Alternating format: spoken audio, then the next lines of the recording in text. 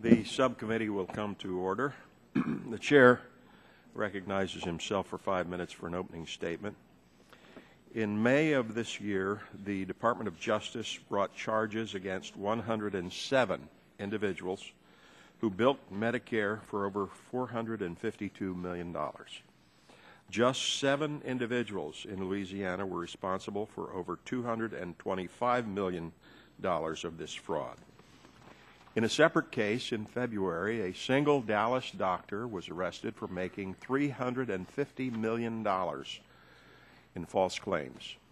In February of 2011, 114 individuals who had bilked over $240 million were arrested in another crackdown. All told, that $1 billion is in improper payments represents less than 2% of the estimated $60 billion annually lost to waste, fraud, and abuse. As bad as that number is on its own, I want to put it into context. The Medicare program is running out of money. The CMS actuary predicts the program could be insolvent in just 5 years.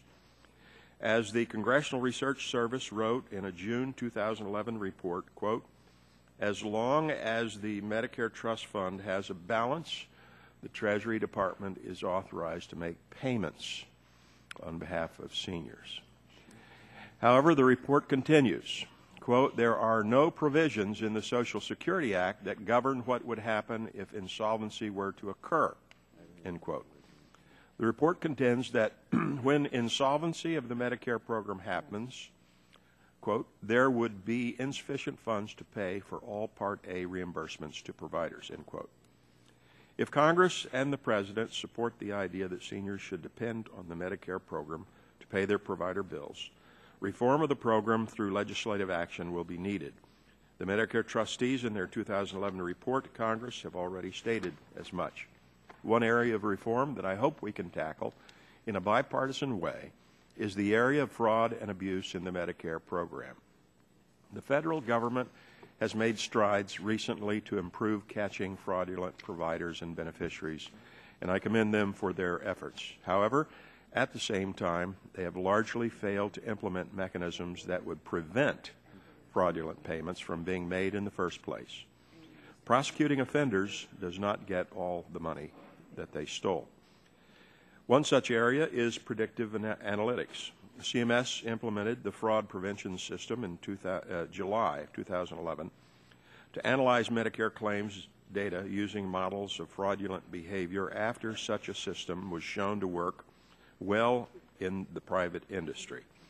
However, while the current system can draw on a host of data sources in support of its efforts, the system has not yet been integrated with the agency's payment processing system to allow for the prevention of payments until suspicious claims can be determined to be fraudulent.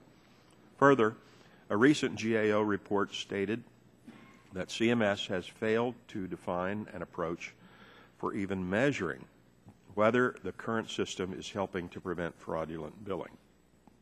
It is my firm belief that greater transparency from CMS with regards to current fraud programs is needed if we hope to build upon what is currently being done to make the program more secure.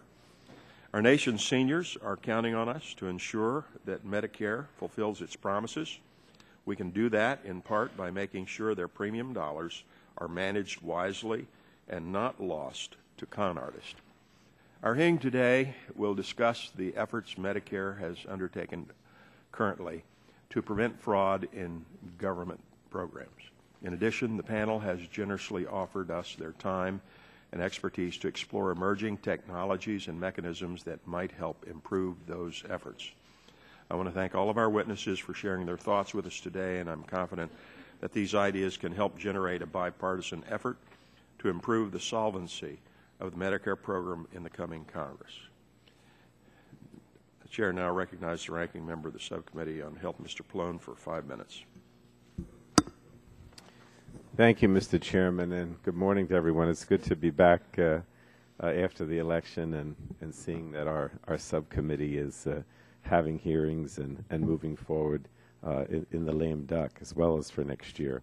Well, While the total cost of healthcare fraud is difficult to obtain, estimates range anywhere from $65 to $98 billion annually. For every dollar put into the pockets of criminals, a dollar is taken out of the system to provide much-needed care to millions of seniors. Fraud schemes come in all shapes and sizes and affect all kinds of insurance, public and private alike, whether it's a sham storefront posing as a legitimate provider or legitimate businesses billing for services that were never provided. It is all the same result, undermining the integrity of our public health system and driving up healthcare costs.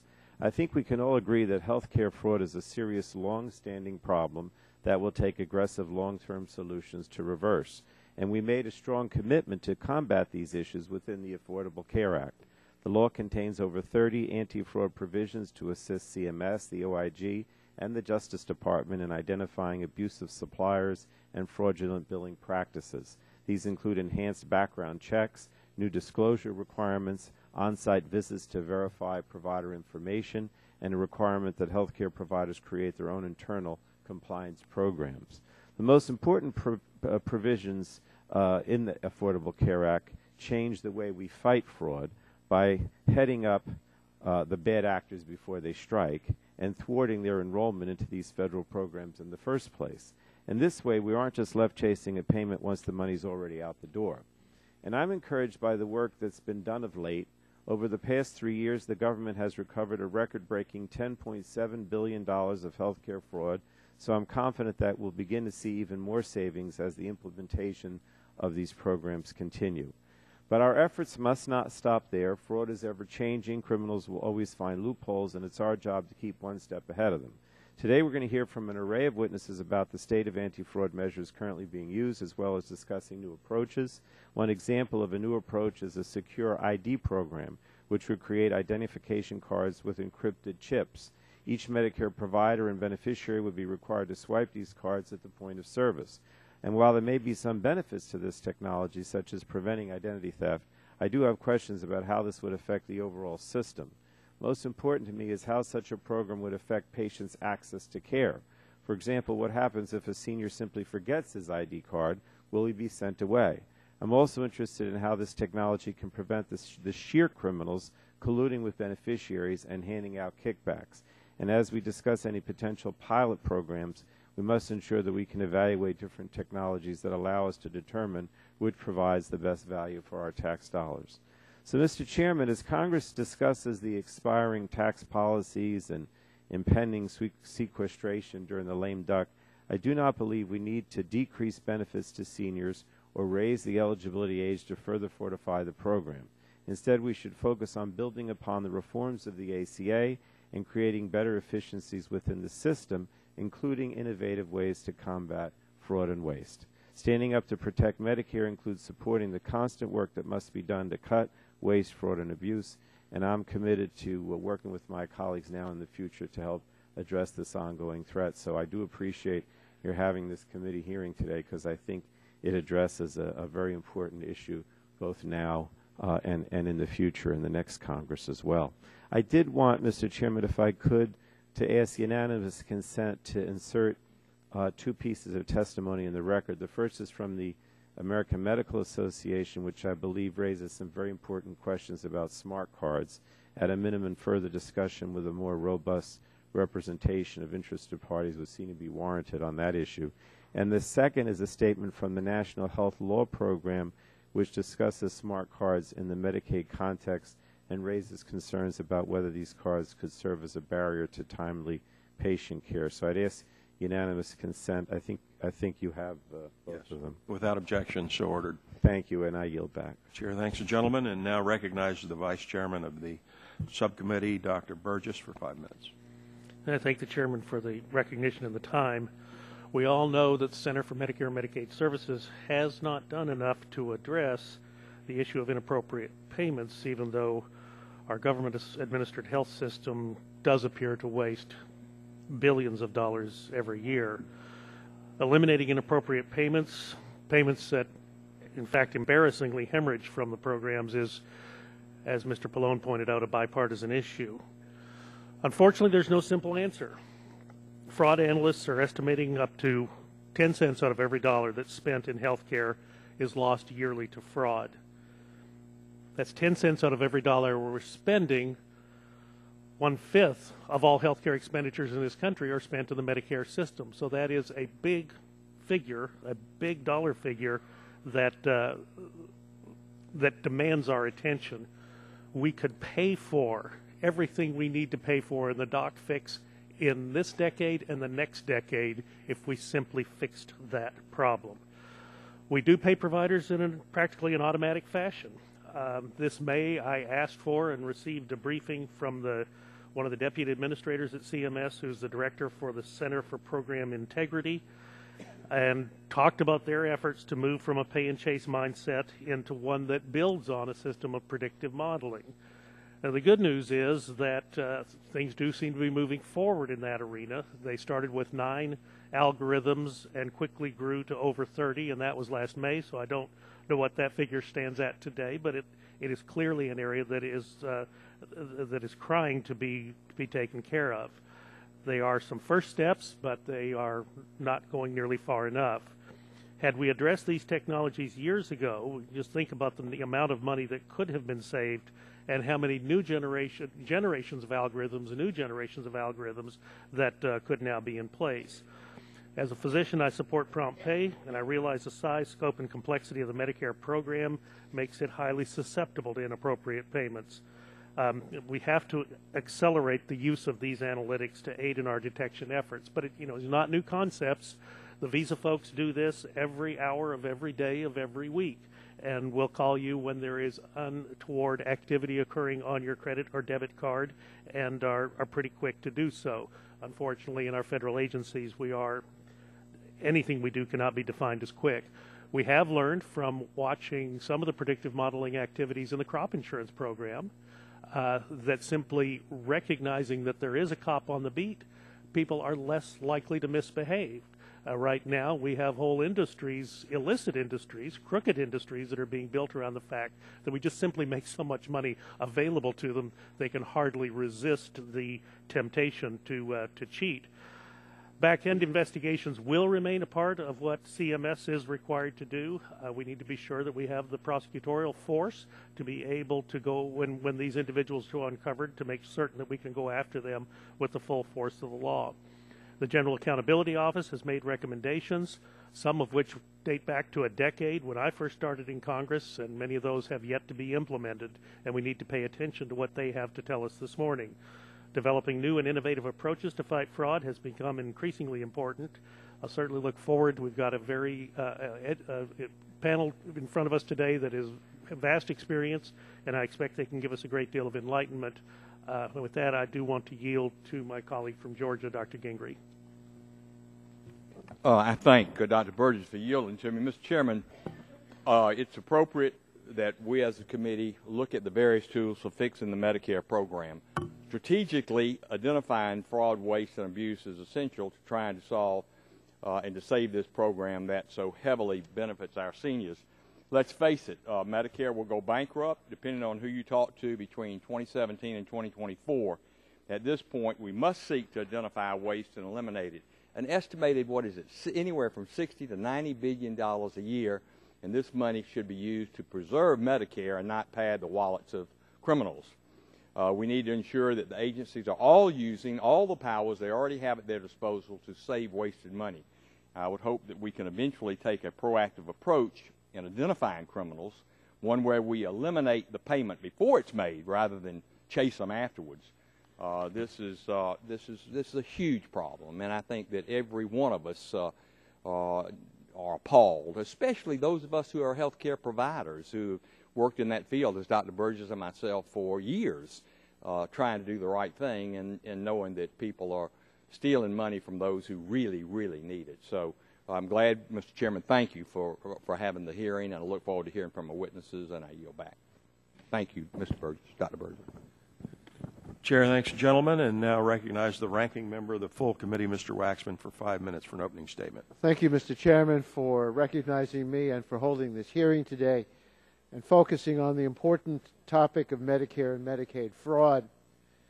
The healthcare fraud robs taxpayers of funds, affects the quality of care provided to program enrollees and saps the public confidence in the program.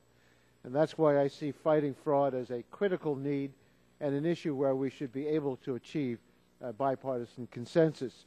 The vast majority of Medicare and Medicaid providers are compassionate and honest. The vast majority of beneficiaries of these programs desperately need the care they provide. So we need to be tough on fraud and tough on criminals who take advantage of these programs and their beneficiaries, but we can and should not blame the victim. One of the reasons I'm so proud of the Affordable Care Act is that it contains dozens of anti-fraud provisions. The legislation has the most important reforms to prevent Medicare and Medicaid fraud in a generation, and already they are yielding results. As a result of the strengthened enrollment and re-enrollment process, CMS has deactivated 136,682 provider enrollments and revoked another 12,477. The new fraud prevention system of analytics has generated numerous new leads for new and existing investigations and providers and beneficiary interviews. The healthcare reform law shifted the prevailing fraud prevention philosophy from pay and chase, where law enforcement authorities only identify fraud after it happens, to inspect and prevent. But even so, the need for boots-on-the-ground investigation work will always remain. I'm proud of these efforts to reduce fraud. We're going to hear today from a number of witnesses describing additional steps and technologies CMS could take in terms of fighting fraud. I know some of today's witnesses support legislation to mandate CMS undertake a pilot project testing specific technology. If Congress is considering giving CMS additional funding to test new fraud-fighting activities, first we should give them the flexibility to test different interventions and compare the results, not mandate one very prescriptive activity. Second, we must ensure that whatever CMS decides to test is evaluated carefully to determine which technologies to provide the best value for our tax dollars. Smart cards may help address the problem of identity theft. However, reducing identity theft will not eliminate fraud, and smart cards may not be the only way to address issues of identity verification. In fact, both the American Medical Association, representing our nation's physicians, and the National Health Law Program, representing low-income beneficiary advocates, raise some important issues for policymakers to consider with respect to these cards. I'm glad the committee is continuing the dialogue on reducing fraud in the Medicare program. If we truly care about protecting the taxpayer, we should build upon the administration's initiatives to reduce Medicare fraud. I hope that we can work across the aisle to do just that. Thank you, Mr. Chairman. Yield back my time. Chair, thanks, gentlemen. That concludes our opening statements for Mr. members. Yes. If I could ask unanimous consent, I have a letter here from Mr. Oscom describing a bill that he and Mr. Carney have introduced on providing provider identity protection, and I'd like to submit that for the record. Has that been shared with us? Yep. Without objection, so ordered. Any other members having opening statements, if you'll provide them in writing, they'll be made part of the record. Today we have one panel with 7 witnesses. Our first witness is Ms. Kathleen King, Director of the Healthcare Team at the U.S. Government Accountability Office. Our second witness is Mr. Dan Olson, Director of Fraud Prevention at Health Information Designs. Third, Ms. Elena Lavelle is the Director of the East Region Special Investigations Unit at WellPoint. Our fourth witness is Mr. Louis Sucoccio, Chief Executive Officer of the National Healthcare Anti-Fraud Association. Fifth, Mr. Neil Pattison, testifying on behalf of the Secure ID Coalition. Sixth, Mr. Michael Terzic, Senior Vice President of Global Sales and Marketing at Zebra Technologies. And finally, we have Dr. Kevin Fu, Association Professor of Computer Science and Engineering at the University of Massachusetts Amherst. We're happy to have all of you here with us today. Your written testimony will be made a part of the record. We will ask that you summarize in 5 minutes verbally your testimony before beginning questions and answers from the committee. Ms. King, you're recognized for 5 minutes.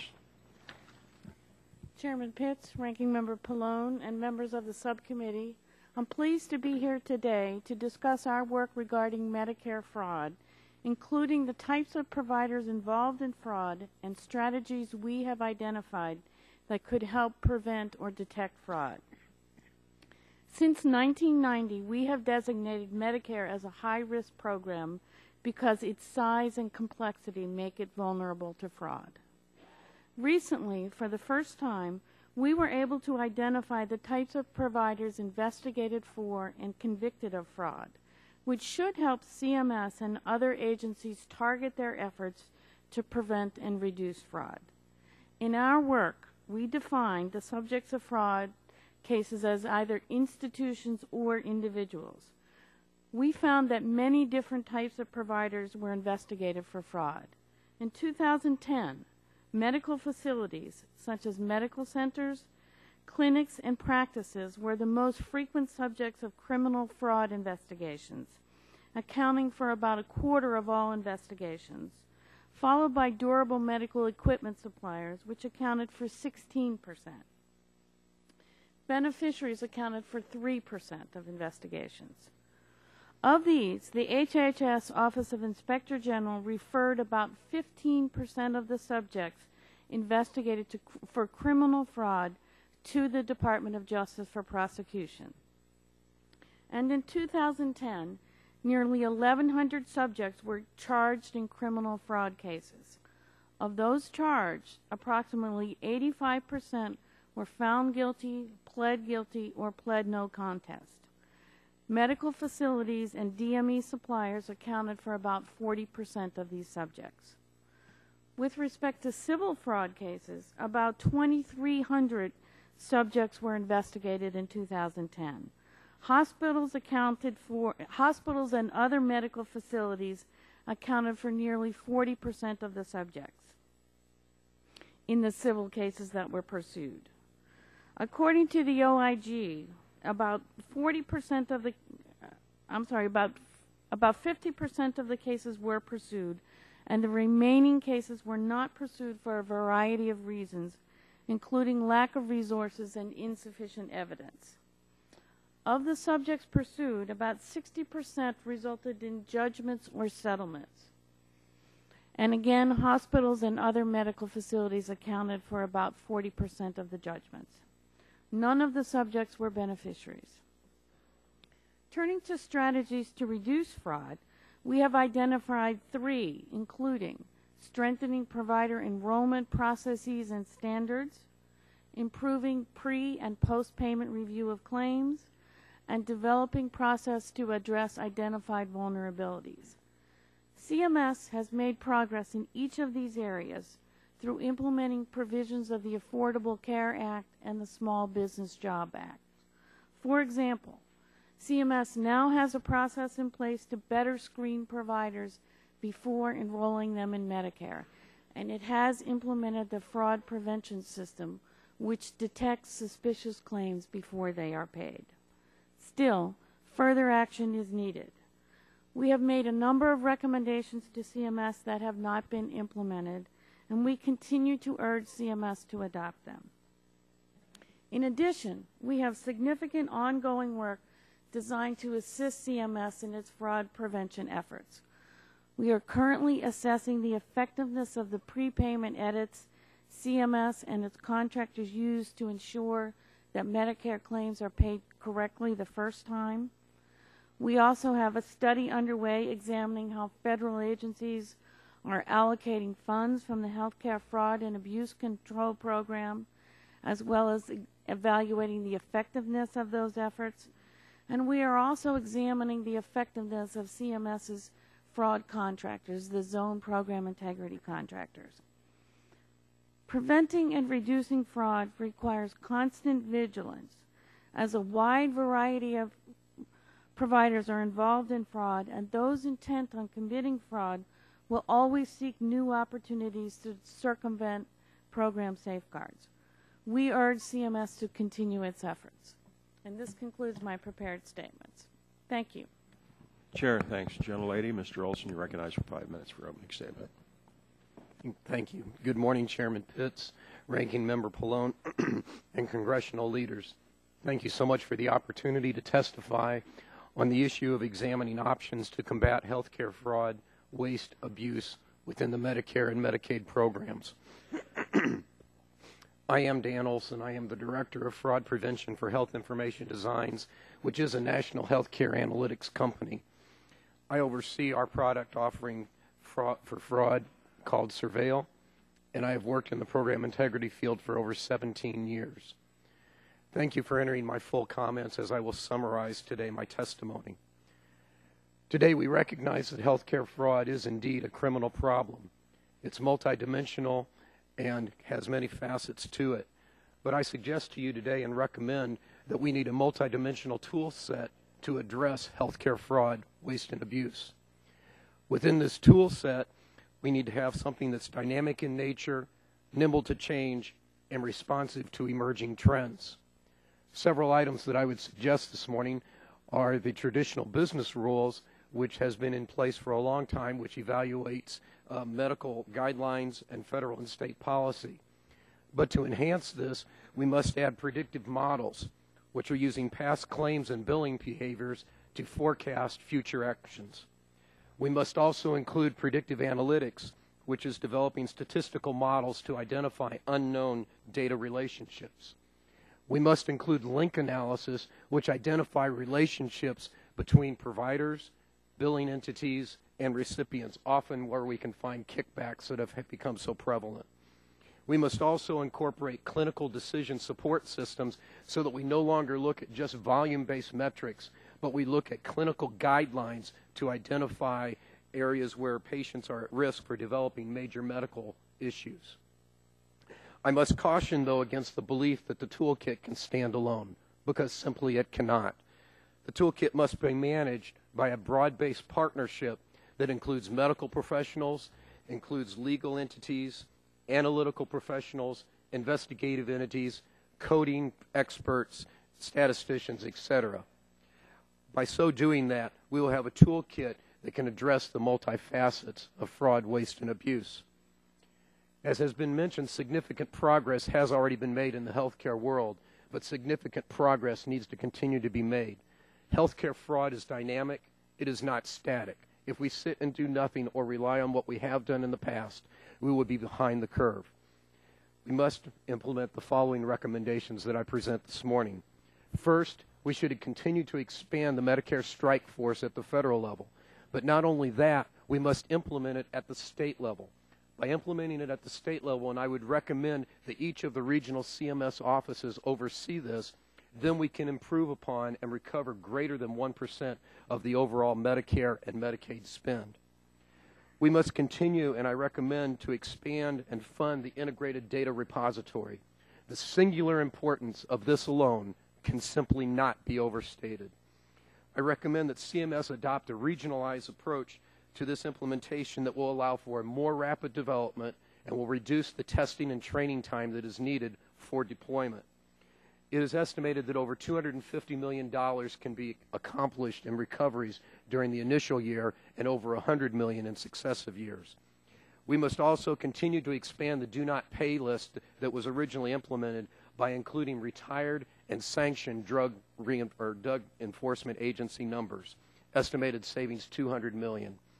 Finally, we must also publish national and statewide healthcare statistics. We've read time and again about something called a national healthcare fraud hotspot, where we see billings in excess of 3,000% or 2,000%.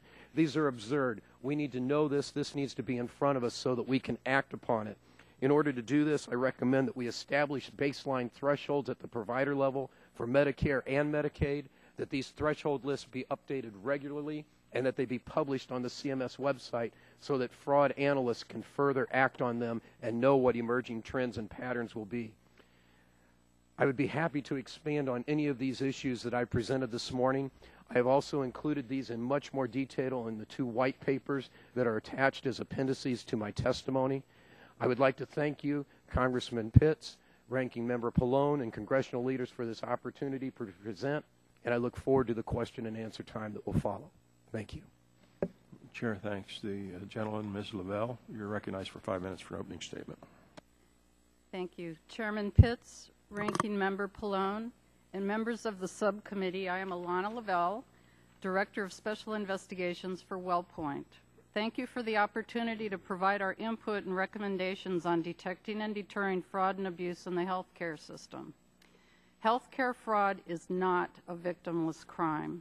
We all pay, and we pay dearly. Costs extend beyond financial loss. People are harmed by wasteful, inappropriate testing and treatment. One of the significant strengths that we and other health plans provide is the data available from our integrated healthcare benefits.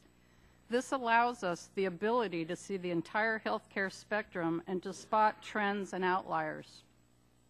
We also have a dedicated fraud and abuse prevention team known as the Special Investigations, SIU. I'm one of the lead investigators, and we're staffed by former federal and state law enforcement agents and medical professionals. We also have a data analysis team. Our goal at WellPoint is to prevent healthcare fraud and abuse for the benefit of our members' health, and in order to meet this goal, we have developed a number of different types of programs to identify and prevent healthcare fraud and abuse, 3 of which I will briefly describe. First, we have our Controlled Substance Utilization Monitoring Program and our Medicaid Restricted Recipient Program. Prescription narcotic drug abuse is a national epidemic today. Through these programs, we are helping identify those who are engaged in or contributing to prescription drug abuse and/or drug diversion. For example, for our Medicaid plans, we've implemented a restricted recipient program in which a member who within a 3-month period visits 3 or more prescribers, 3 or more pharmacies, and fills 10 or more controlled substance prescriptions without a confirmed underlying medically necessary condition, and we lock them into using only 1 primary care physician as prescriber, 1 retail pharmacy of their choice, and 1 hospital. Our case managers work directly with providers and members, and to date the program has saved lives and many millions of dollars in emergency department visits alone for drug-seeking behavior. Second, we have recently contracted with a vendor to do predictive modeling at WellPoint. The program uses advanced neural network technology from FICO to identify previously unknown and emerging fraud and abuse provider and member schemes. Suspect providers and claims are reviewed to identify potential fraud, waste, or abuse and investigated thoroughly. Since we began using this tool just 6 months ago, we have opened 90 investigations and have achieved $27 million in projected savings. The return on the investment at this time is well over 15 to 1. And finally, we take a multifaceted approach to identify bogus providers who do not actually perform services for real patients. Our provider database team alerts our investigators as to the presence of new claims coming in for new labs, new pharmacies, and new durable medical equipment suppliers, or DMEs, and we perform a full background check as well as a drive-by of the provider's purported office space. To date, in the state of California alone, we at WellPoint have stopped over 239 bogus DME providers before they were able to defraud us. So based on our experience in combating healthcare fraud and abuse, we offer the following recommendations to enhance future efforts throughout all sectors of healthcare. First, we are supportive of giving CMS the authority to establish a restricted recipient program in Medicare Part D for those beneficiaries displaying a pattern of misutilization. Second, we recommend that duly eligible beneficiaries with evidence of drug-seeking behavior should be locked into 1 managed care plan rather than continue to be allowed to switch plans on a monthly basis to evade detection. Third, we support better coordination and cooperation among CMS, DOJ, and all stakeholders. And finally, all expenses for health insurers' anti-fraud and abuse programs should be included as activities that improve health care quality in the medical loss ratio calculation, since they reduce waste, reduce the cost of health care, and enhance patient safety by helping identify and remove providers engaging in unsafe and fraudulent practices from the health care system. In conclusion, I would like to thank the committee for the opportunity to testify today on behalf of WellPoint on this critical issue and pledge our support in any efforts to make the healthcare system financially viable and safe for our members. Chair thanks to the gentlelady and recognizes Mr. Sococcio for 5 minutes for an opening statement. Thank you and good morning. Chairman Pitts, Ranking Member Perlone, and other distinguished members of the subcommittee. I am grateful for the opportunity this morning to discuss with you the various methods we believe can be effective in combating healthcare fraud. In my testimony today, I draw upon our organization's 27 years of experience examining, understanding, and fighting healthcare fraud. There is no silver bullet for defeating healthcare fraud. A winning anti-fraud strategy for Medicare must be multifaceted and include, as outlined in my written testimony, effective information sharing among private and public payers of health care, the application of data analytics to health care claims, rigorous screening of providers attempting to enter or continue in the program, and a well-trained, adequate, and multidisciplinary workforce. Also, as with prescription drug fraud and diversion, solutions specially designed to address different types of fraud must be developed. I would like to focus on the first of these points in my oral testimony, effective anti-fraud information sharing among private and public payers of health care. Healthcare fraud does not discriminate between types of medical coverage. The same schemes used to defraud Medicare and Medicaid migrate to private insurance, and schemes perpetrated against private insurers make their way into government programs. Additionally, many private insurers and Medicare Part C and D contractors or provide Medicaid coverage in the states, making clear the intrinsic connection between private and public interests on this issue. The United States spends $2.8 trillion on health care annually and generates billions of claims from well over 1 million health care service and product providers. The vast majority of these providers of services and products bill multiple payers, both private and public. For example, a health care provider may be billing Medicare, Medicaid, and several private health plans in which it is a network provider, and may also be billing other health plans as an out-of-network provider.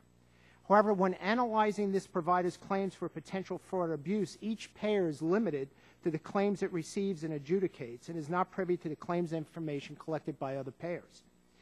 In this type of environment, those intent on committing fraud bank on the assumption that payers are not working together to collectively connect the dots and uncover the true breadth of a scheme. And it is precisely this reason why the sharing of preventive and investigative information among payers is crucial for effectively identifying and stopping healthcare fraud. Payers, whether private or public, who limit the scope of their anti-fraud information to data from their own organization or agency, are taking an uncoordinated and piecemeal approach to the problem. NHCA was formed in 1985 precisely for the purpose of serving as a catalyst for anti-fraud information sharing. My written statement provides examples of the types of information sharing activities conducted by NHCAA. The Department of Justice also has recognized the benefit of private-public information sharing. For example, many U.S. attorneys' offices sponsor healthcare fraud task forces that hold routine information sharing meetings, and when invited to do so, private insurers often participate in these meetings to gather and offer investigative insight.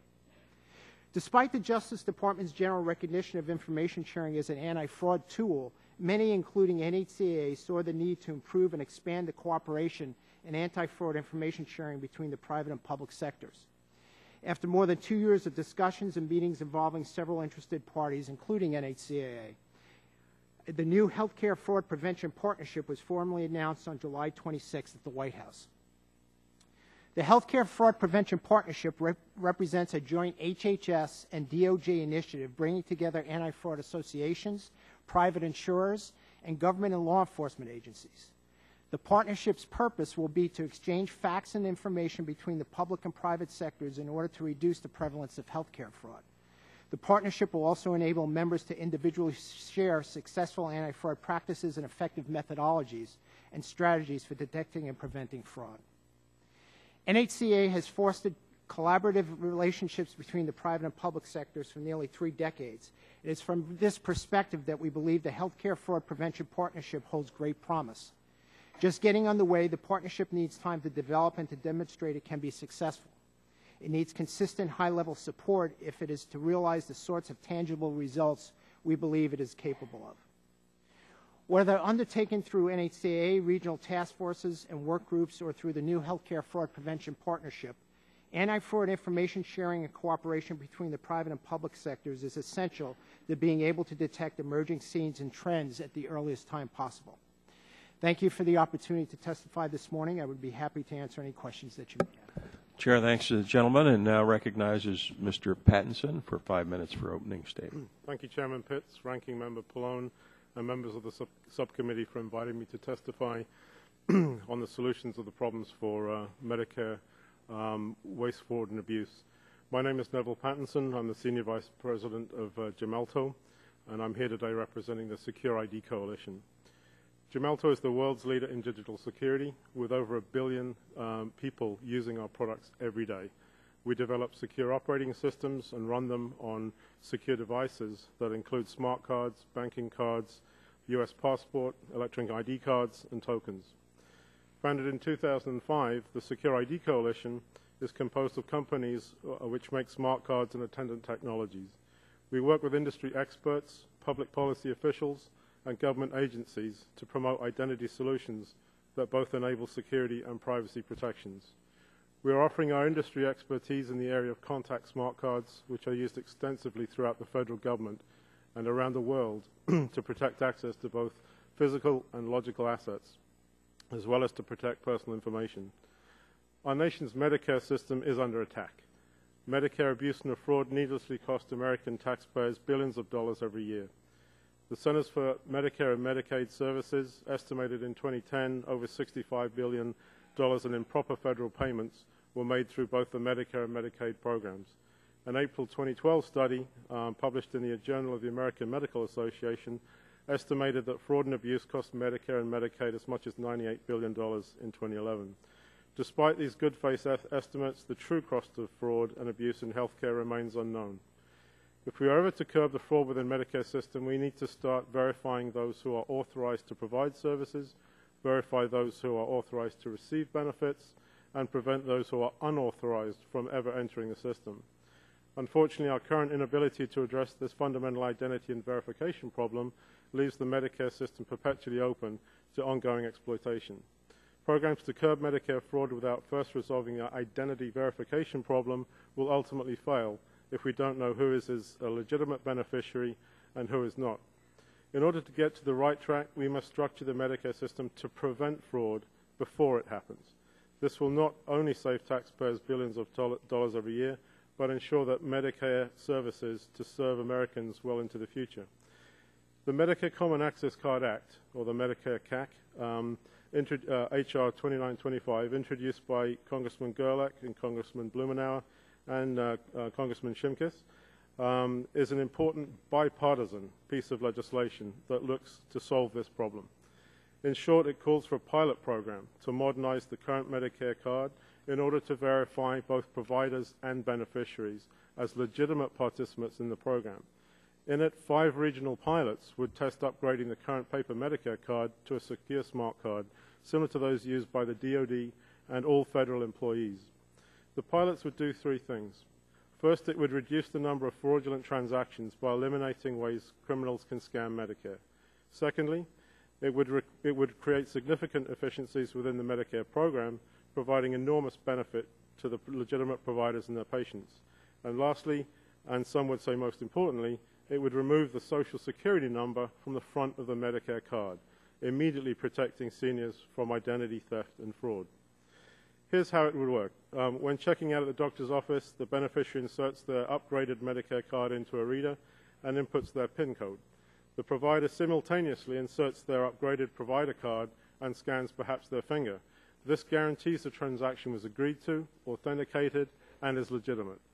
It is then electronically signed and encrypted directly to CMS.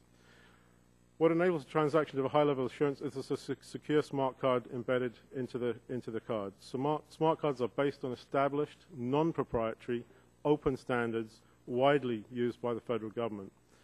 Additionally, government healthcare systems globally utilize smart cards. The French, German, Taiwanese healthcare systems all use similar twin card systems to eliminate fraud and increase efficiencies. Smart cards are also widely used throughout the private sector. Financial services companies worldwide issue debit cards and credit cards to their consumers to prevent fraud and abuse. American banks will be introducing these chip and PIN cards starting next year. Based on the savings reported by the UK financial services industry, the use of smart cards in that sector led to a reduction in overall fraud losses upwards of 70%. Mr. Chairman, I realize I'm running out of time. May I beg to continue for another minute? You may proceed. Thank you, sir. While industry experts believe that Medicare CAC will be able to deliver similar results, it is entirely reasonable to assume a cost savings of at least 50%. At the current rate of fraud, that represents well over $30 billion a year. We are not claiming that this will eliminate fraud as we know it, nor is it a panacea. You may hear vulnerabilities of otherwise resilient and stalwart system. For that, our security innovations are constantly improving to solve current exploits and prevent future ones. The point is not to create an invulnerable system. That's impossible. The point is to save Medicare system for the next generation. Existing fraud mitigation technologies currently used by CMS cannot do it alone. We must prevent bad actors from getting into the system to begin with. Contact smart cards are the strongest, surest, proven, and most mature technology to do that. In conclusion, we are confident that a program such as Medicare CAC will bring value to beneficiaries, providers, and taxpayers alike. For beneficiaries, Medicare CAC ensures that their sensitive personal information, including their Social Security number, is protected by strong encryption that can only be read by an authorized Medicare card reader. Providers will benefit from quicker processing of payments, increased billing accuracy, and the protection of their Medicare provider ID numbers. And taxpayers will ultimately gain the most significant benefit, the reduction in fraud, waste, and abuse within the Medicare system that can prevent the loss of tens of billions of dollars every year. Everyone in Congress wants to preserve Medicare for the next generation of beneficiaries. Medicare CAC does this without having to raise taxes, eliminate benefits, or cut reimbursements. In our opinion, it is the best outcome for all possible solutions. Mr. Chairman, Ranking Member, and members of the subcommittee, I will be happy to answer questions that you may have. Thank you. Chair thanks the gentleman. Now recognize Mr. Terzic for 5 minutes for opening statement. Thank you, Mr. Chairman, Ranking Member Pallone, and members of the subcommittee. My name is Michael Terzic, and I am the Senior Vice President of Global Sales and Marketing for Zebra Technologies Corporation, which is headquartered outside of Chicago in Lincolnshire, Illinois. I greatly appreciate the opportunity to testify today and share my company's perspective on how Secure ID card technology can help address the problem of fraud, waste, and abuse in the healthcare system, and more specifically, the Medicare program. My company commends you, Mr. Chairman, along with Ranking Member Pallone, for your leadership on this issue. We likewise wish to express our appreciation to your colleague from our home state of Illinois, Congressman John Shimkus, who has worked diligently. Could you pull your microphone a little closer to you? Thank you. Who has worked diligently on this issue and has been a key leader in efforts to eliminate healthcare and Medicare fraud. As a global leader in the Secure ID digital printer industry, Zebra designs and manufactures a variety of products that use sophisticated technology to safeguard identity and streamline business processes. As a result, I will focus my remarks on H.R. 2925, the Medicare Common Access Card Act, which, as you know, would establish a pilot program to test the potential security benefits associated with modernizing Medicare through the use of Secure ID card technology. Zebra believes that this kind of technology will help protect the continued integrity of the Medicare program. Our confidence reflects the fact that technology enjoys a strong record of performance in both the federal government and the private sector. From the Department of Defense's use of secure identity credentials for logical and physical access to vital defense facilities and data networks, to the work of global credit card companies in advancing combined chip and PIN systems which protect the integrity of both personal identity and financial transactions, Secure ID technology provides a tested platform that Medicare can leverage in advancing efforts to combat fraud, waste, and abuse. Moreover, our experience in the private sector is that the digitization of business processes within Medicare will also help reduce the overall cost of operating the Medicare system. On this point, we associate ourselves with the testimony from our colleagues in the Secure ID Coalition, who addressed this point in greater detail in their statement. Let me briefly turn to three key technical elements of secure identification that the subcommittee may wish to consider as it advances H.R. 2925. The first is the value of leveraging the experience the federal government has gained over the past decade in improving identity security. In particular, we believe that the Federal Information Processing Standard Publication 201, better known by its acronym FIPS 201, and its subsidiary standards known as Personal Identity Verification 1, Personal Identity Verification 2, and Personal Identity Verification Interoperable, also known by their acronyms PIV1, PIV2, and PIV-I, provide a proven framework for providing secure identity management technology into the fight against Medicare fraud. Since 2005, the federal government has issued millions of FIPS 201 and standard PIV cards to federal employees and contractors covering a wide range of trusted identity applications.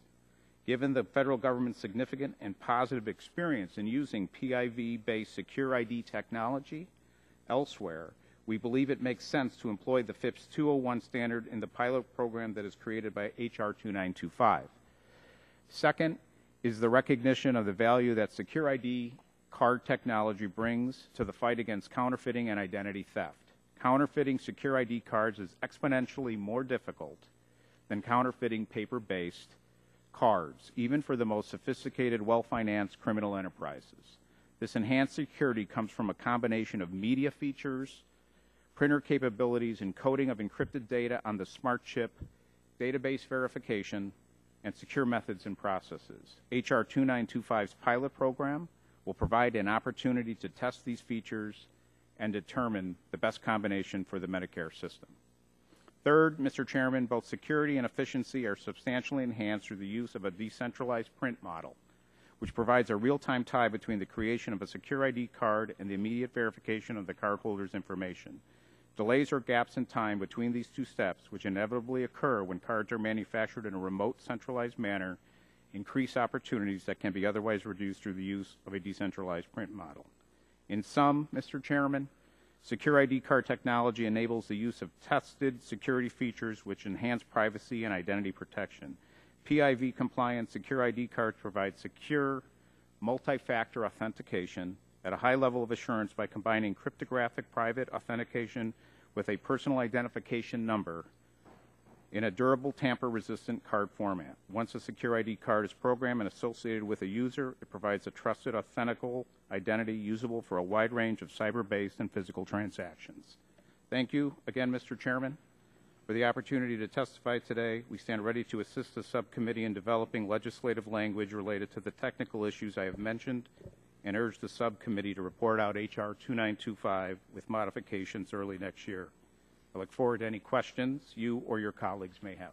Chair thanks the gentleman and now recognizes Dr. Fu for 5 minutes for opening statement. Good morning, Chairman Pitts, Ranking Member Pallone, and distinguished members of the subcommittee. Thank you for the invitation to testify on the expectations of smart cards to combat waste, fraud, and abuse in the Medicare program. My name is Kevin Fu. I teach courses on smart cards and how to build secure computer systems in healthcare. While studying at MIT 17 years ago, I helped a hospital deploy a smart card precursor to authenticate healthcare providers. My responsibility included issuing replacement authentication cards to nurses and physicians who would lose their cards. I'm speaking today as an individual. While smart cards may reduce fraud in other sectors, there do remain challenges that may make deployment more costly and less effective than anticipated.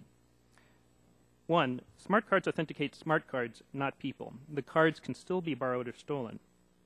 2. There are several hacks against smart cards that have led to fraud and cloned credentials. And 3. Interrupting the clinical workflow can lead to unanticipated consequences on patient care that need to be investigated.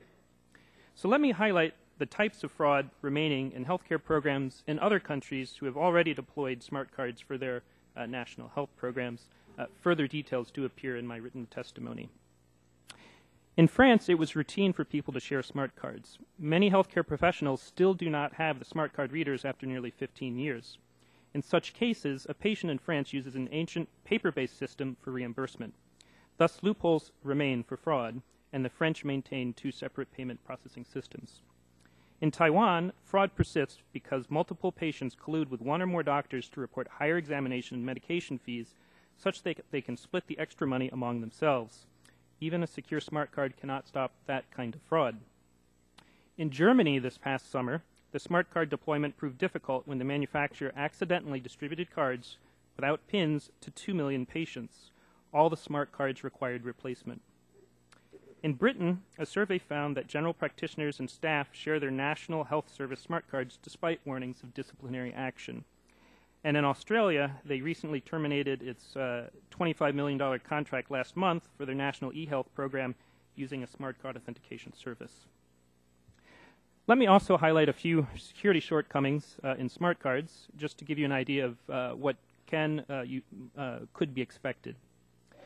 In 2011, the DoD Common Access Card was suggested as a model approach for the Medicare Common Access Card.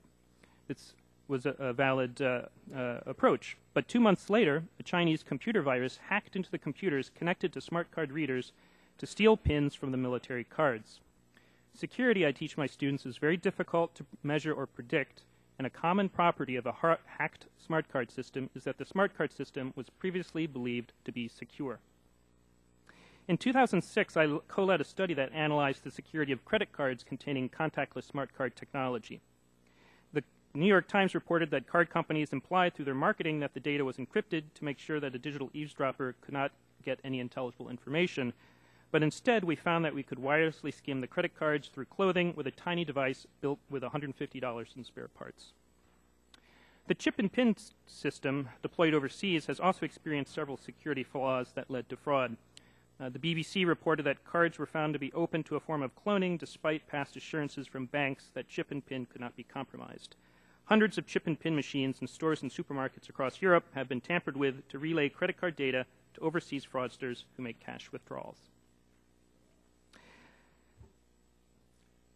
With implications to public health, my understanding is that a significant source of fraud comes from home health care services.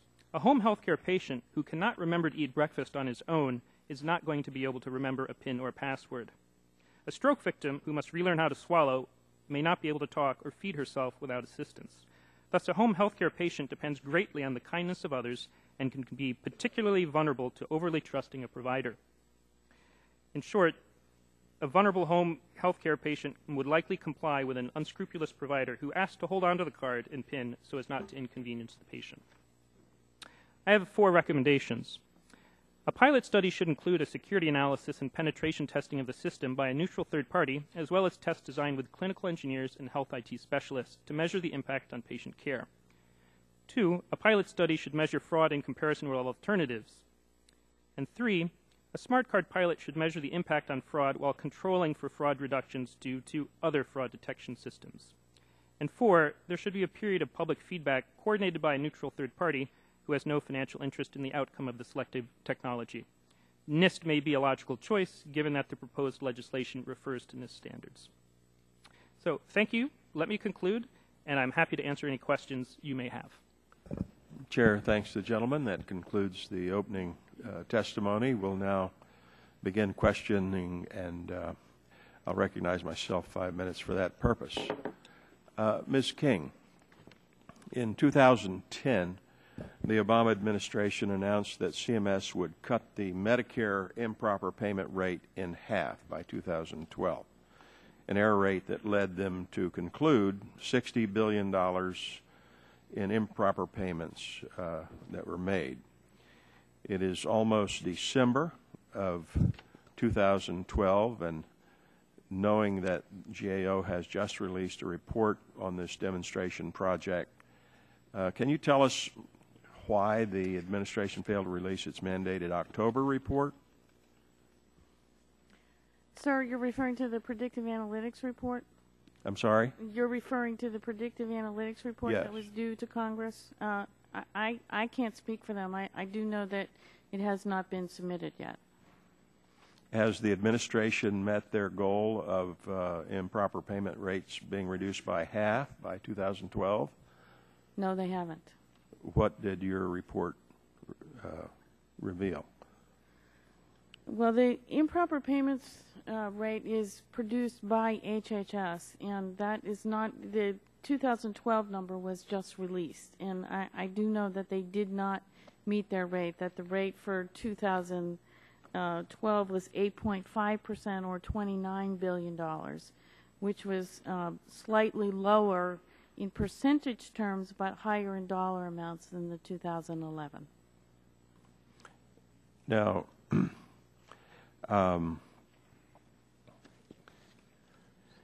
Mr. Olson, in 2010, then acting Deputy Attorney General Gary Grendler stated that, quote, "It is not enough just to prosecute and punish healthcare fraud after it occurs.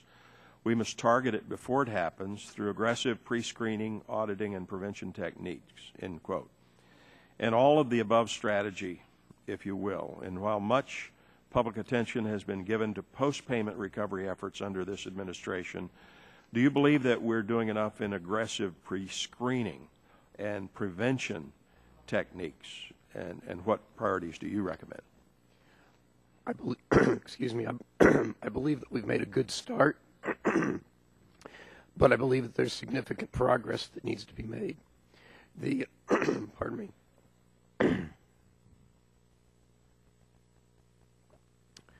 The pre-screening methods that have been put in place are good to identify the low, medium, and high providers that are at risk. I still believe this is a beginning point, and there needs to be much progress that would be made there. As well, with the predictive analytics, I believe it's a starting point. I believe it's a good step that's being taken, but yet much more needs to be done. And I believe we're seeing that with the fraud prevention system that's in place, but it will continue to grow. And as the years roll on, that we will continue to see more activity in that area.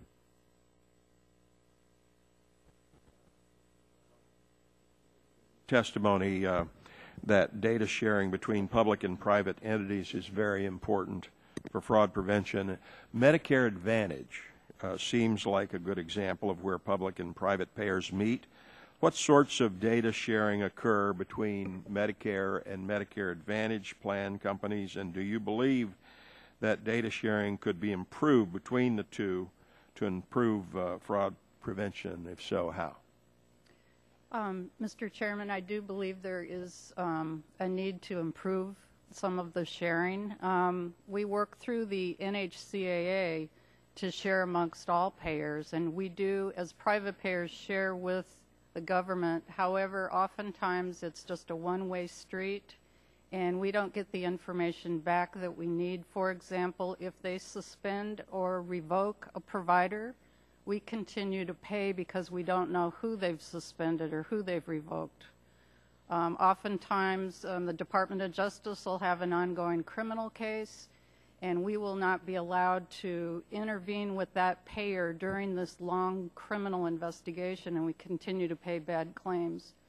And thirdly, there are a number of whistleblower lawsuits that involve patient harm, and until that KETAM lawsuit is unsealed, we cannot do any intervention with our providers that may be causing harm to our members. Okay, now you mentioned in your testimony the Controlled Substance Utilization Monitoring Program and limiting documented prescription drug abusers to one pharmacy and one prescriber as a mechanism to prescription drug abuse and to stop the cost associated with doctor shopping. Does Medicare Advantage or Part D plans allow insurers to implement a similar type of program?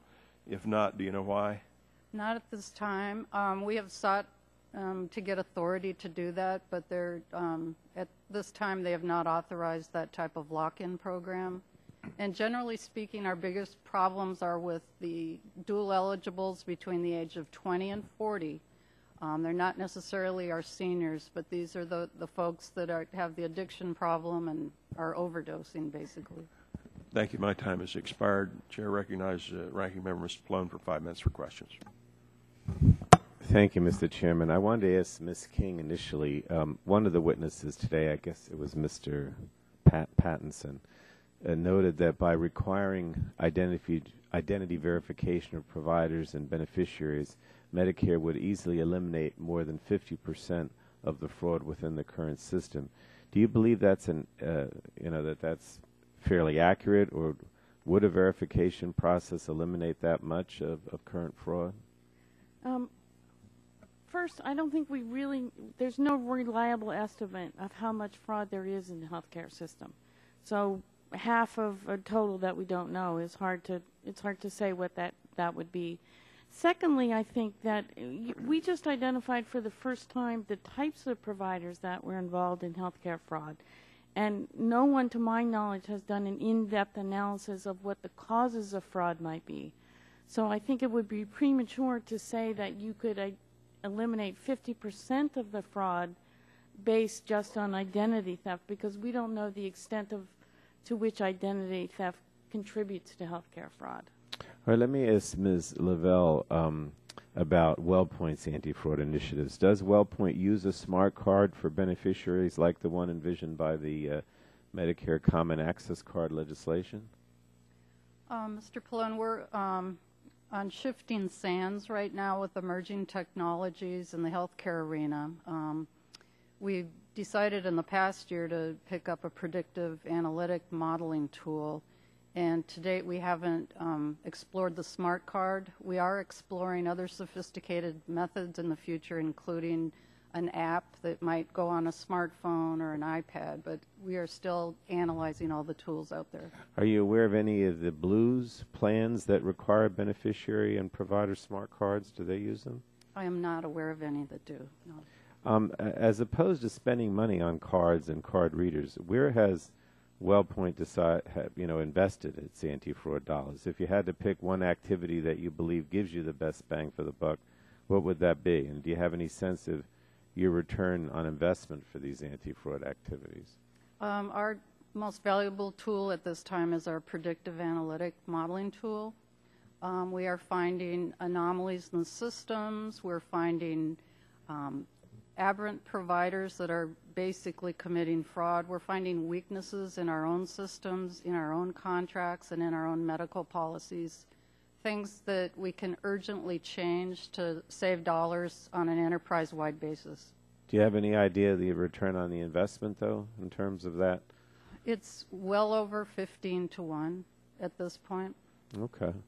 And then I wanted to ask Dr. Fu, I noticed in your testimony how a number of instances of fraud were committed when card readers were tampered with. It seems to me that placing multiple card readers in every physician's office just invites the opportunity for more fraud. Even an unsuspecting physician could be victimized by a faulty card reader. Now, while that may not be happening today, isn't it conceivable that that's a danger in the future? That is a potential risk. Because of the associated, the software that's associated with the card readers and the connections that different components make into the clinical computing systems. I'm also concerned about the cost of implementing a smart card system for all of Medicare. There's a cost of issuing the cards, the fingerprinting all 1 million+ physicians and new physicians, possibly the cost of getting photos of beneficiaries for the cards and the card readers, not to mention the system changes that Medicare would need to make to accept information from this new technology. From your experience in working in the medical setting, do you think it's reasonable to assume that each provider office would only need one card reader, or do you think estimates of one card reader per office are a bit understated? I would suspect that providers would need more card readers than they originally anticipated, and I say that because 17 years ago when we rolled out a similar system in a community hospital, that was one of the areas where it was underestimated how many card readers we needed, as well as how many cards we needed to purchase too, because the physicians and nurses would inevitably misplace the cards. Let me just go back to Ms. King. One of the things that I believe is important to keep in mind as we design our anti-fraud arsenal is that fraud is multifaceted. Could you just take a moment to describe the different kinds of fraud that is perpetrated against the Medicare program? I know I'm almost out of time, but as briefly as you can. According to the Inspector General, there are lots of different kinds of fraud, but they include billing for services that aren't needed or not provided, there are kickback schemes where people sell their numbers and sell their beneficiary numbers, but there's a broad spectrum of fraud that's committed. But I don't think there's been a comprehensive analysis done that really drills down on all the types of fraud that have been identified. And there is, of course, a lot of fraud that goes unidentified because it's under the radar. People are committing acts that would be fraud that are not detected. All right, thanks a lot. Thank you, Mr. Chairman. Chair, thanks, gentlemen. Recognizes Dr. Burgess for 5 minutes for questions. I thank the chairman for the recognition. Ms. King, thank you very much for being here. Thank you for your testimony today. Now, you gave us an impression in your spoken testimony that you have provided CMS a list of items that they might consider doing in order to implement the programs that they said that they are already implementing. Did I understand that correctly? Yes, we have a number of recommendations that we made to them. Would it be appropriate for GAO to provide this committee with an itemized list of those things they have sent to the Center for Medicare and Medicaid Services in order to get to the bottom of some of these inappropriate payments? We'd be happy to. Now, to date, has CMS replied to your provision? You've provided this information to CMS. Is it a two-way street? Are they coming back to you with the information? If we issue a report that has recommendations, the agency always has a chance to comment on them, and usually they either agree or disagree. And then we have an annual process where we follow up with them once a year to see whether they have implemented recommendations. Well, that's really my question, that opportunity to agree or disagree. In your bibliography, you referenced another report you did last month about on Medicare fraud prevention. CMS has implemented a predictive analytics system. In your recommendations part, you said HHS agreed and described actions CMS was taking to address the recommendations. But my problem is we've been talking about this for the 10 years that I've been here, and we're not getting anywhere. So how do they provide you with definitive actions that they're going, or do they provide you with definitive actions that they're going to take that are associated with metrics where we can all know that they are doing what they said they were going to do? When we do our annual follow-up on recommendations, we engage in a rigorous process with them to determine whether, in fact, they have adopted recommendations. When was this last annual report generated by CMS? We do our recommendations. Your report. Our recommendation follow-up each year in the fall. Okay. So is there a recent one that has been provided? That's an internal document to GAO, but we track that, and we'd be happy to provide you with the list of recommendations and the status of the follow-up. That's what I was getting at. Thank you. And Mr. Chairman, I would like for those to be provided and made part of the record and made available to every member of the committee, because I do think that it is important. We're all talking about the fact that we're just a few months away from the Elysian fields of the Affordable Care Act, and everyone's going to have everything that they ever wanted. But I don't know quite the number of states that have agreed to do their own exchanges, but there's a big number of states. I know my state is not going to do a state exchange, so there are a number that will fall into whatever this federal fallback position is, which looks a lot like the public option. And one of the concerns I had about the public option when we talked about it in this committee during a markup on H.R. 3200, which was the health care bill that didn't become law, one of the big concerns I had with the public option was we've got a lot of problem right now with inappropriate payment in Medicare. Why in the world would we expand another public program before we get our hands around this problem?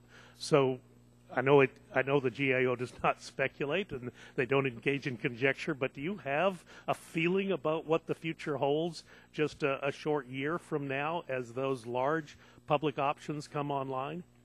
Sir, I would have to say not yet.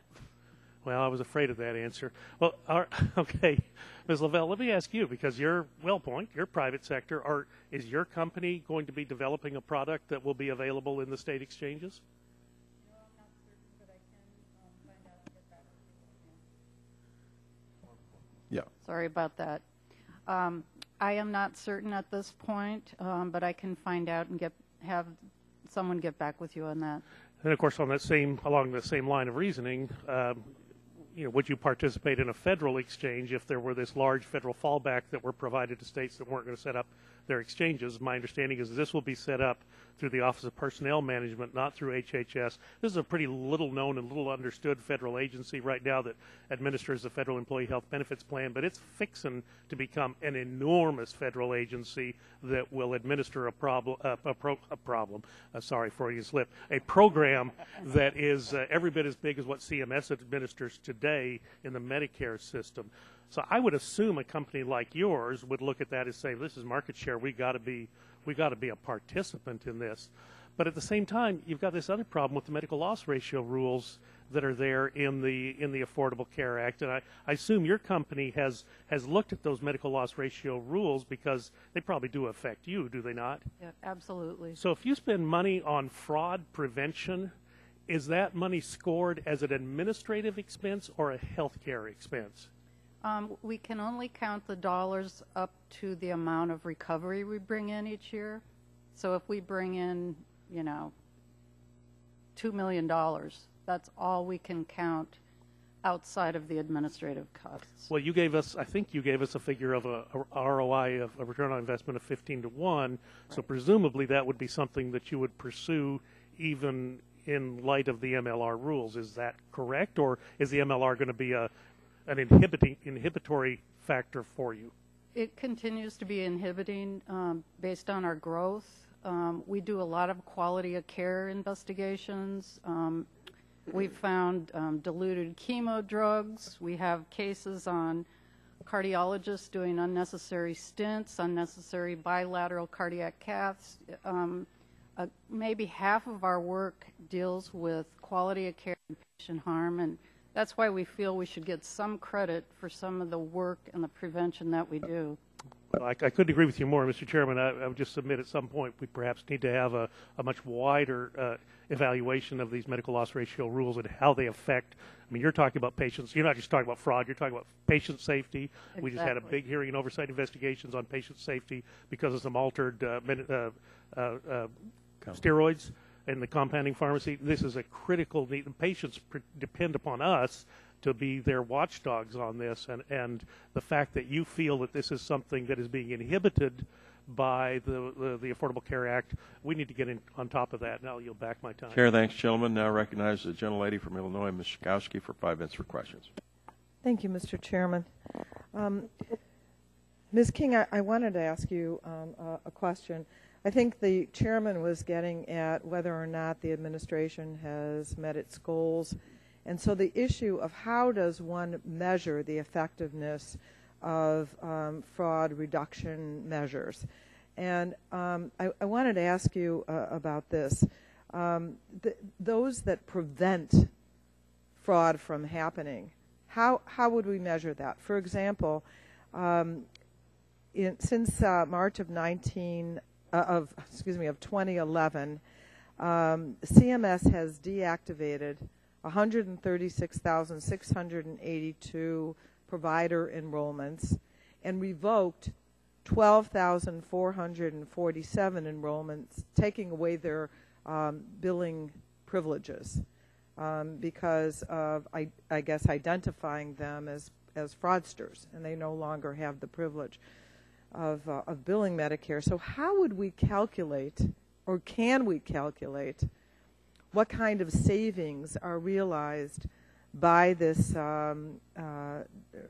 revocation of billing privileges, or any other kind of prevention measure that we might take? I think there are a number of steps that CMS has taken that are in the prevention category, and one thing is strengthening provider enrollments and standards so that you're keeping out people from the get-go who shouldn't be providing services to the program. So it's hard, you're right, it's hard to measure, well, what might they have billed had they been allowed. And I think on the other side, another example is the fraud prevention system, the predictive analytics system. If you're preventing things from happening, then how do you measure the magnitude of that? And I think that is something that CMS is working on and struggling with, but it's a difficult issue. I think it's really, really important that we do that. And I think everyone on both sides of the aisle agree we need to do better, but I think it's also important that we get the metrics right so that we properly evaluate the measures that we are taking. Let me ask you a question, Dr. Fu. As you know, the smart card industry has legislation that would mandate CMS undertake a specific demonstration project to pilot their technology in 5 states. I'm not a researcher, but it would seem to me that the bill could be made better in this fashion. It seems that testing one particular intervention against doing nothing will likely will yield results, but it seems to me that it would be that the better question that Medicare and Congress should be exploring is testing one technology against another technology. So wouldn't it make more sense to test different interventions against each other to see which one is best? So in my written testimony, I have some further comments on that. I can highlight that I agree it would be more telling if the experiment were comparative as opposed to absolute. In particular, commingling the fraud reduction from the predictive analytics may make it more difficult to understand where is the reduction coming from the analytics or from the smart card. So it should not be conflated with the benefits from other anti-fraud mechanisms. There are some other technologies one could try. I'd say none of them are surefire, but it's a valid question to ask. I believe one comment that was raised today was the issue of using a mobile app. And I've heard of suggestions of using an inexpensive photo ID. They all have problems. They all have benefits, but it's good to know the comparative. I would just like to add to Dr. Fu's comments that the smart card technology is well proven around the world. Everybody in this room probably has at least one of them on your person in the form of a SIM card in your phone. It's in the U.S. passport. The federal government are using them to protect all of their infrastructure. So this is not testing a technology on the basis of does it work or not. Smart cards work in this situation for authentication and for identification. We're certainly not saying they should be done alone, and we agree that they should be done in conjunction with other technologies as they emerge. They can be included, but at the moment, this is an easy thing to help save the Medicare system a great deal of money very quickly with proven technology, even though under the HR 2925 we're only asking for a pilot, because we want everybody to be confident that we can build the best system to save the most money to preserve the longevity of Medicare. Chair thanks the gentlelady. Now recognizes Dr. Cassidy for 5 minutes for questions. Thank you all for being here. Ms. Lavelle, WellPoint has MA plans, and do you have the same level of fraud, waste, and abuse in your MA plans that you administer for CMS as is reported to occur in direct fee-for-service Medicare? That's difficult to answer, Congressman. We're very vigilant with our MA plan. We have a lot of rigorous applications, data mining programs we run against it.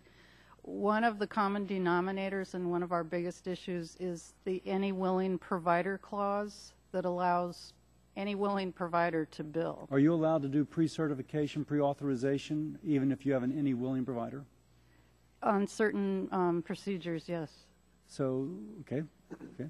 So you're not sure, possibly, but just not sure. Well, I'm not certain if our level of fraud in MA is the same as CMS. Gotcha. It's just hard to determine. Okay. Now, everybody's familiar with McAllen, Texas, immortalized in the New Yorker as a place of a lot of CMS fraud, waste, or abuse. But there's a health affairs article, first author is Franzini, looking at the Blue Cross population. And in this, actually, McAllen, Texas had a 7% lower utilization rate than El Paso. Now, it seems like if Blue Cross is 7% lower in a place where, I forget the exact number, but where McAllen is like 180% higher than El Paso, that the problem is CMS, frankly. And the authors of the paper at the end postulate what could be the problem. Some of them are reflected in your GAO report. Would you like to render an opinion on that? I'm not familiar with the article, so Yeah. I'd rather not. And what would be your estimate of why Blue Cross Texas has 7% lower expenditures in McAllen, whereas CMS has, again, I wish I'd looked at 80% or 180% higher than the cohort city, if you will, the comparison city? I think we do have some sophisticated tools in place that stop the dollars before they go out the door. So that suggests that CMS does not. No, I'm not suggesting they do not, but we are very competitive in the blues, and we're very collaborative between states in warning each other, giving early warning signals. But we do have very rigorous special investigations. Gotcha. The only reason I'm cutting you off is time's limited. Okay. And it does seem as if the blues have something that CMS does not, which is a little daunting when we figure we're turning over our healthcare system to them. You mentioned in your testimony, I think it was you, about the dual eligibles being able to change Part D plans month to month, and so those seeking drugs will try and stay one step ahead. Yes. Do you have an estimate of how much money we would save? Because prescription drug abuse is a huge problem. It is. Do you have an estimate of how much we would save were we to limit that activity? I don't have an estimate, but I can tell you that a single provider that we lock into place with a single ER for non-emergency use, we could save at least $300,000 to $400,000 a year, based on $4,000 what? Dollars a year per member. Per member. For locking them in. They evade the lock-ins by jumping from WellPoint to Humana to Aetna. You would save $300,000 per member per year? For every dollar we spend on drugs, we've determined that we spend approximately $41 on facility fees. And any clue the size of this population that you would save $300,000 per year on? I mean, is it 1,000 people? Is it 1,000,000 people? It's hard to say, but it is a ballpark. We probably have 1,000 right now that we're monitoring, and we just don't have the manpower to monitor. 1,000 times 300, we're talking real change here. Yeah. For one company, granted Right. a big one. Dr. Fu, I really liked your testimony, man. I'll tell you, the TWIC card was supposedly going to be the answer for all security problems, and I get regular complaints from people fighting about the TWIC card. And I like the way you kind of, if you will, puncture a couple holes in its foolproofness. Is there anything short of a retinal scan that could actually make a secure ID card? Because you mentioned if somebody gives their card to somebody else, and they can take that number, et cetera, et cetera. Thank you, sir. Identity is very difficult to establish. In computer security, there are three basic ways to do it. You can use something you have, like a smart card, something you know, like a password, or something you are, like a fingerprint. Whereas we also like to call it something you lost, something you can't remember, and something you were. But I would say that the difficulty is in how the smart card system is used in the greater system. So it doesn't matter if you have the most secure technology or even if there is a flaw, if that system is put as a component in a larger system that it itself has flaws. For instance, a paper-based alternative system would leave that door open to fraud. But still, within that, there has to be, and you point that out, there has to be things about the card itself, even in a perfect system, that can make that system vulnerable. So I go back to, again, is anything besides a fingerprint or a retinal scan going to give you the assurance that somebody sitting at a computer terminal is just not filing claims for things not done? Unfortunately, despite decades of research in computer security, there is no silver bullet. There is no surefire way to establish identity. I think one of the reasons that certain identity cards work well in buildings is that you may have police nearby, or people watching, or people with who would catch you.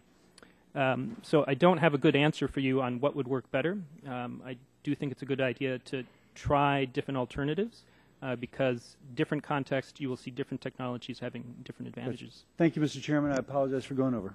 Thank you. Chair thanks you, gentlemen. And now, does Engel want to ask questions? The chair recognizes the gentleman from New York, Mr. Engel, for 5 minutes for questions.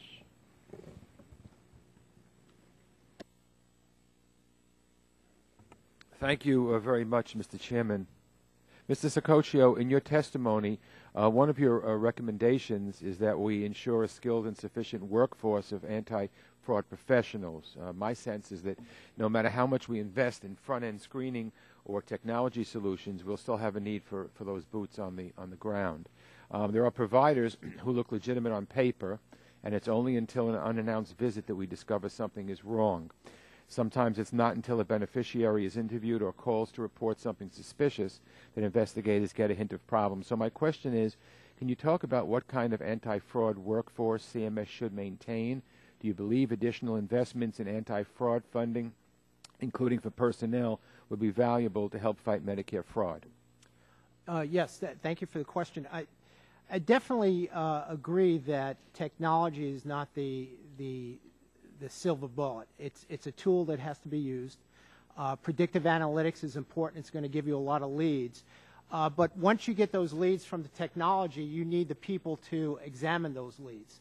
I don't know of any system right now where you could just flip a switch and based on the information you get back from a computer, be able to automatically deny a claim or suspend a claim until there's some sort of investigation done.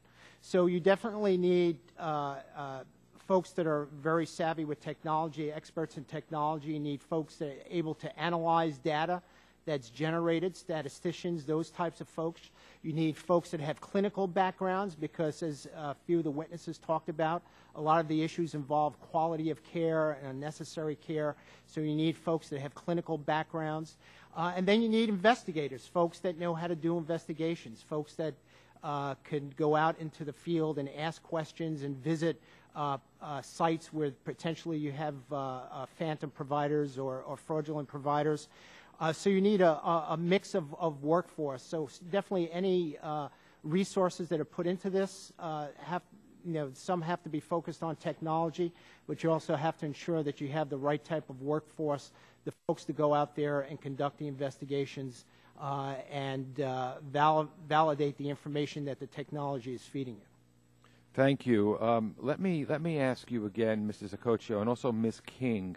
The Affordable Health Care Act contains a number of provisions designed to promote data sharing between agencies, federal government, and the states, and also various federal health care programs. And it also, as you know, provides new tools and strengthens penalties against fraudulent providers.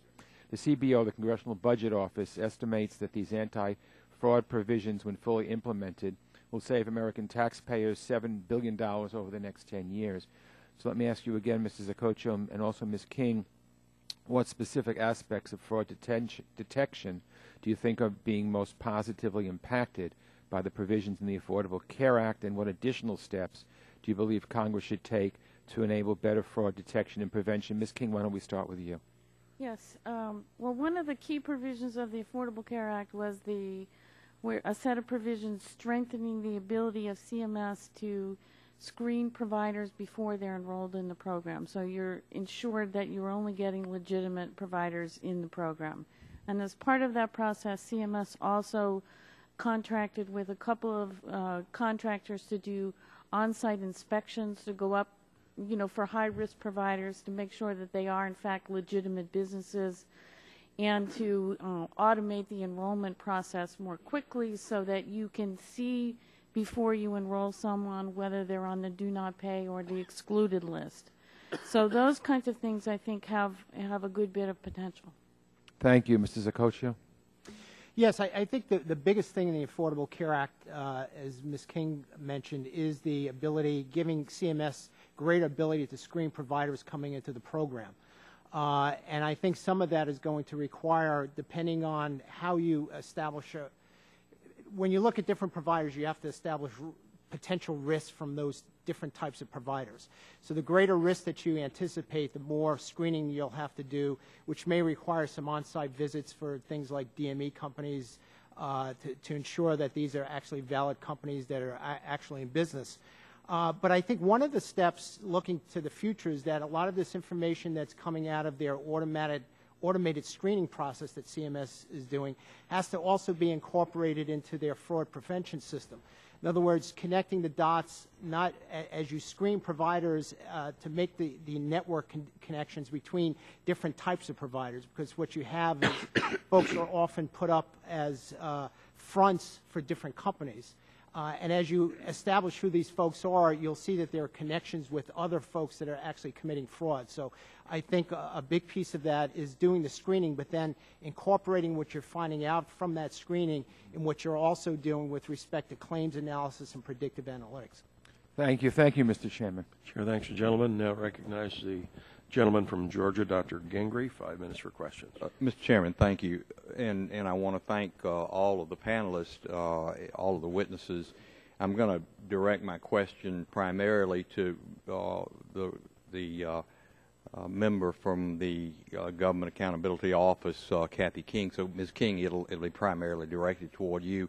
I'll kind of follow up on what my colleague from New York, Mr. Engel, was just referencing regarding the provisions in the Patient Protection Affordable Care Act, Obamacare, toward combating waste, fraud, and abuse. And I think he gave the figure of an estimated savings of $7 billion over 10 years if these provisions of Obamacare were implemented.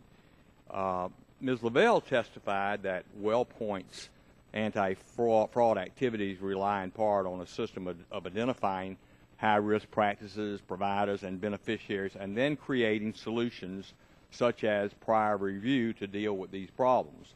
The Patient Protection and Affordable Care Act created a number of, in fact, I think at least 8 anti-fraud provisions, such as granting the Secretary the authority to conduct criminal background checks for providers and suppliers considered high risk. Ms. King, you referenced that. Can you tell me whether this administration has to date implemented all of these provisions that are in the law in Obamacare?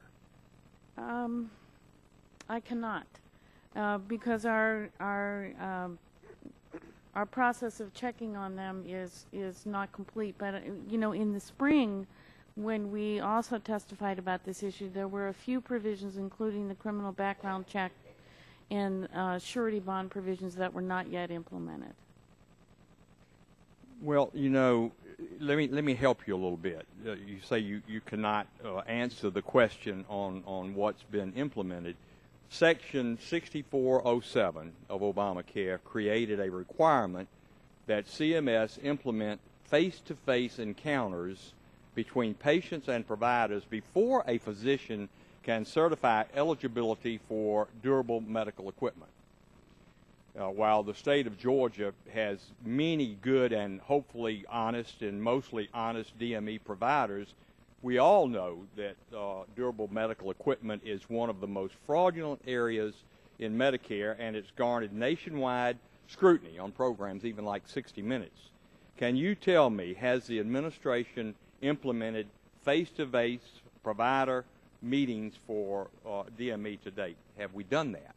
Not to my knowledge, they have not, but I ordinarily, if I were appearing before a committee, I would check on all of those things, but I did not have the opportunity to fully check all of those things before coming today. Well, look, I'm going to help you again, and I said there were 8 things. I think you maybe CMS has implemented 1 of the 8. But let me just read to you a number that haven't, including this face-to-face encounter in regard to prescribing durable medical equipment. Implement checks to make sure that a physician actually referred a Medicare beneficiary for a medical service, for example, clinical laboratory, before paying the claim. No, they have not done that. Implement a surety bond on home health agencies and certain other providers of services and supplies. No, they have not done that. Establish a compliance program for fee-for-service providers and suppliers. Once again, no, that has not been done. Implement a temporary moratorium for new Medicare providers from enrolling and billing the Medicare program, even though there are more than enough suppliers to furnish health care services in certain areas of the country. No, they have not done that.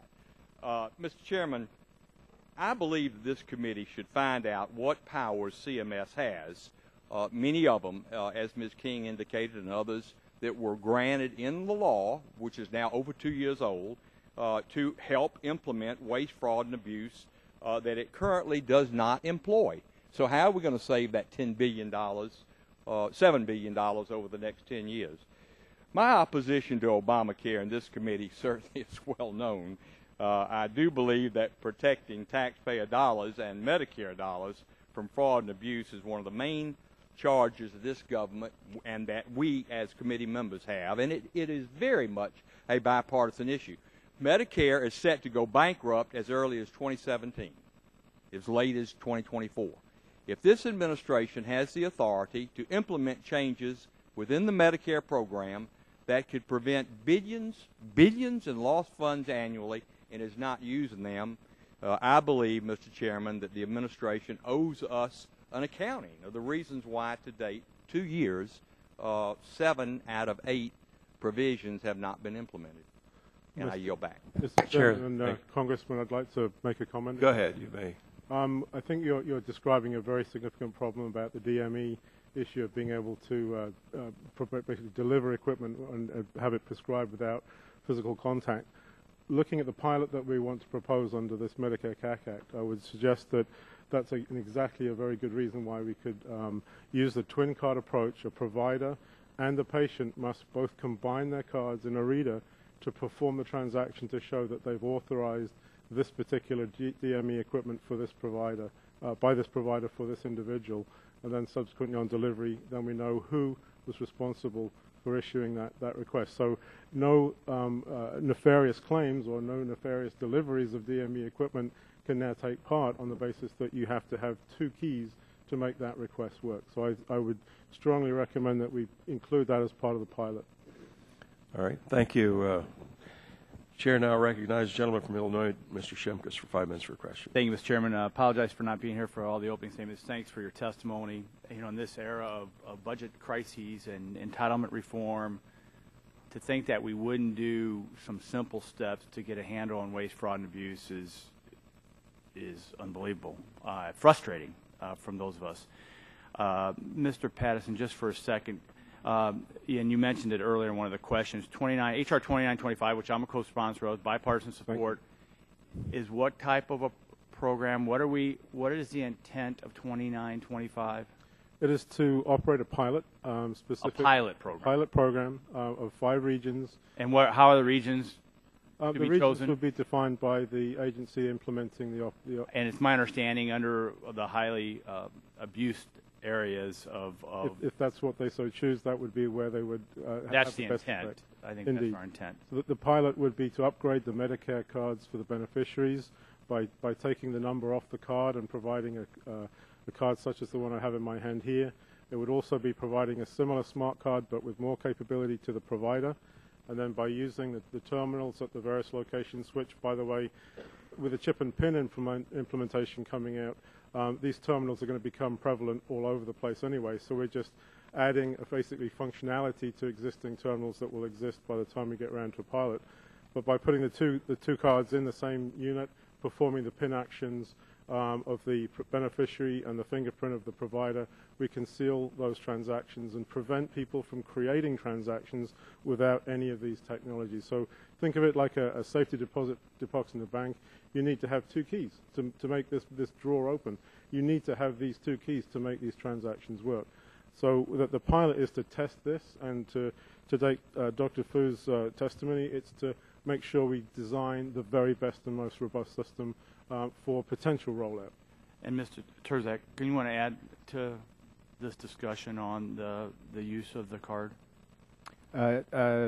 Mr. Congressman, I would add the following. Essentially, when you look at both from the government and from the private sector perspective, the pervasive deployment expansion of smart cards and smart chips. You know, today there are literally billions of smart chips in circulation, millions of smart cards in circulation, and despite some random rogue instances of security breach, the underlying technology has demonstrated time and time again that it is a very productive, useful technology. And when you apply that to the challenge at hand here, where there is a very optimal opportunity to engage in the low-hanging fruit by simply deploying some technology that I think would, in many respects, take a big slice out of the abuse and the fraud that exists today. Which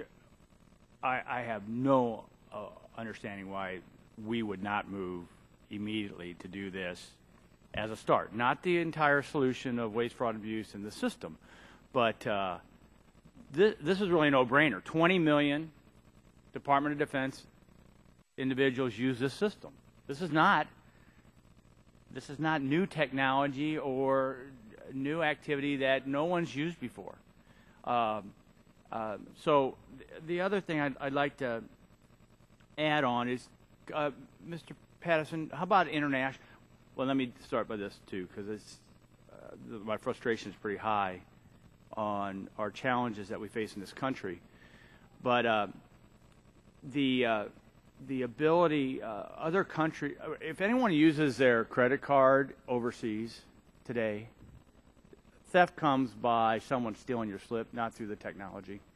If anyone uses a passport, these new passports that we have that swipe through the system, they're using this with biometric facial identification. I mean, folks, we're using this now. All we're asking is that let's try it to highlight waste, fraud, and abuse. I want to move to Ms. Lavelle real quick, because I think we need, your testimony is also illustrative of an issue with the health care law, fee-for-service, and Medicare Advantage. And I would hope that when you go back, you would ask to do an analysis of the waste, fraud, and abuse under fee-for-service versus waste, fraud, and abuse in dollars. You have to get some statistician that would make it equal sizes or whatever they have to do to make sure this. But I would wager money that fee-for-service is multiple times more abusive than waste, fraud, and abuse. And the argument I would postulate is that you have an organization established and folks making sure that there's not waste, fraud, and abuse going out the door. And that's that whole medical loss ratio debate and what's going to be able to be paid for. So if we don't allow companies to do their due diligence, because we don't let them qualify in the medical loss ratio, guess what? We're going to have more waste, fraud, and abuse. It's the most ludicrous thing that I've seen. We need market. We need competition. The private sector does that because they don't want to lose the money. And with that, Mr. Chairman, I think we need to have many more hearings on this issue. Thank you all. Chair, thanks, gentlemen. Now recognizes the gentlelady from Tennessee, Ms. Blackburn, for 5 minutes for questions.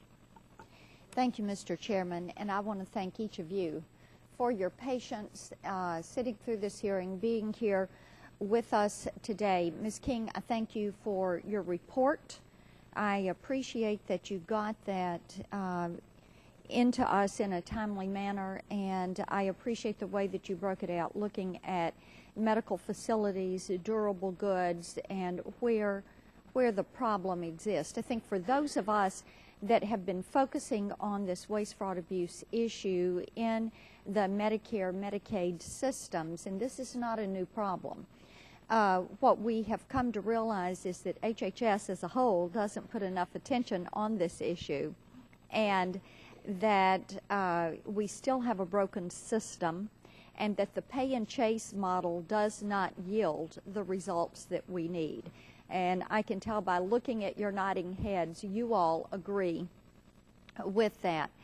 I will say this, I'm disappointed that we did not get the Medicare report that was due to us due to be made public on October 1. Looking at these issues, and my hope is that we are going to see this soon. I do want to ask you, Ms. King, did you all look at the contract that was given to Northrop Grumman in 2011 to develop a system? We had the bureaucrats there at Centers for Medicare and Medicaid at CMS that gave a $77 million contract to Northrop Grumman in 2011 to come up with a fraud prevention system. Did you all look at this contract and the miserly little yield that has come from that with its first 8 months of implementation? We evaluated the implementation of the program, but we did not look specifically at the contract. Okay. But I think you can say if we spent $77 million and 8 months into the implementation, we have seen a $7,591 return from that investment, that it's pretty poor investment. I want to turn to Mr. Subcommittee, Mr. Tazarek, and ask you all, if you were given a $77 million contract, how would you go about, what would your advice to Medicare, to CMS be on solving this problem? Would you have a ready answer? Would you have a way to move forward to help CMS, to help companies like WellPoint in identifying this fraud before it is committed? You know, the CMS contract and their implementation of this fraud prevention system, from our viewpoint, it's definitely a road they have to go down. Now, whether or not you know, the cost of that contract and who they decided to go with respect to that contract, I have no particular information on that. But definitely predictive analytics and predictive modeling, those are the things that they have to be doing going down the road. Now, sometimes I think what happens with these systems is that with respect to suspension of payments, I know they haven't started where they're actually suspending payments based on the... Well, in the interest of time, let me interrupt you now. Sure. Just, do you know private sector companies that could probably solve this and solve this problem quickly? It's hard to say. I know some of the health plans are using predictive modeling of some sort. About 40% of our members do. And as Ms. Lavelle mentioned, they're having success with it. So I think, obviously the implementation, there are more efficient ways of doing things, but without not being part of that process, it's very hard for me to say. Okay. Congresswoman, can I add a comment here? You know, when you look at the challenge that we face, I think it is the sum of a variety of technology-based solutions that can make a big impact. And beyond predictive analytics, you have the opportunity in HR 2925 to add the electronic handshake that occurs, and that information that gets processed in real time in combination with predictive analytics is going to increase visibility throughout the process. And from our private commercial experience in business, what you see is the more visibility you apply to the process through the use of technology, the more opportunity you have to refine those processes over time. And so it's much more of a journey than an event, but it creates a tremendous opportunity. So what you're saying basically is, with the existing technologies and with the existing platforms that you all have created in the private sector, we could create a pathway that would place the necessary firewalls and the necessary handshakes and the necessary screenings and pre-qualifications that would eliminate much of the fraud, which has now become big business in Medicare and Medicaid. So big that we've even had the Secretary of HHS before us say they don't know exactly how big it is, if it's a $4 billion a year or a $10 billion or a $100 billion. The issue is we have to find a way to track it and eliminate it and prevent it from occurring, because pay and chase doesn't work. So what you're saying is you all have the items that are necessary. I yield back, Mr. Chairman. Chair, thanks to the gentlelady. I ask unanimous consent that Congresswoman Christensen and Congressman McKinley be allowed to address our witnesses for 5 minutes. Without objection, so order. Dr. Christensen, you're recognized for 5 minutes for questions. Thank you, Mr. Chairman, and again, thank you, and thank the ranking member for allowing me to sit in on this hearing, and thank the panelists for being here. Mr. Subcommittee, one of the points you raised in your testimony is that information sharing, and others did too, and cooperation among all players of healthcare is critical. And you spoke about collaboration between HHS, I guess, and DOJ. But could you talk a little about the current information sharing that might be taking place between private and public sector, and what more could be done, and any specific examples you might have of how that public-private partnership and sharing of information has led to some success in cracking down on fraud? Yeah, as I mentioned in my testimony, information sharing is critical between the public and private sides. You have a healthcare system where you have multiple payers. None of them get a complete view of everything that's happening out there. Therefore, it's incredibly important that they share information.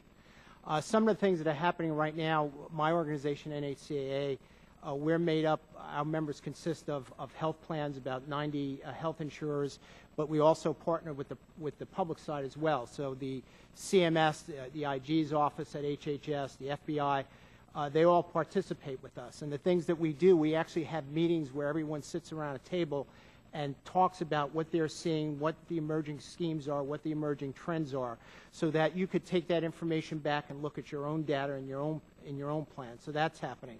We have a database of investigations so that if a private insurer, say WellPoint, opens an investigation and puts that information into the database, that information is available not only to other health plans but also to law enforcement, FBI. So that kind of information is being shared. We also have a process by which if there's an open investigation that, say, the FBI is conducting and they want to know whether there is any private exposure on the private side for private health plans, they can query us and we go out to the private side members to see what kind of exposure there may be. So those types of things are happening. What I see with this healthcare fraud prevention partnership, I think that allows us to potentially take it to the next level, where you could actually have data exchanges, data analysis done, where private health plans could take a look at their data, the government could take a look at their data, say in Medicare fee-for-service and Medicaid, and on particular topics come together and share that data to see what each payer is seeing so that you can anticipate that. A good example of this was back in 2010, we had an information sharing meeting at NHCAA that we hosted in Florida, where we had the FBI, the Inspector General's office at HHS, local law enforcement, private payers, all came together to discuss the infusion therapy fraud in South Florida.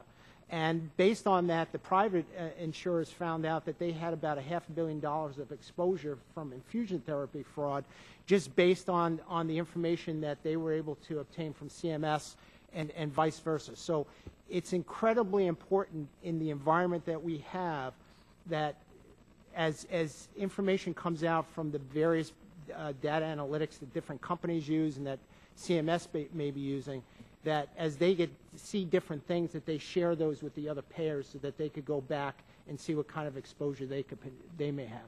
Thank you.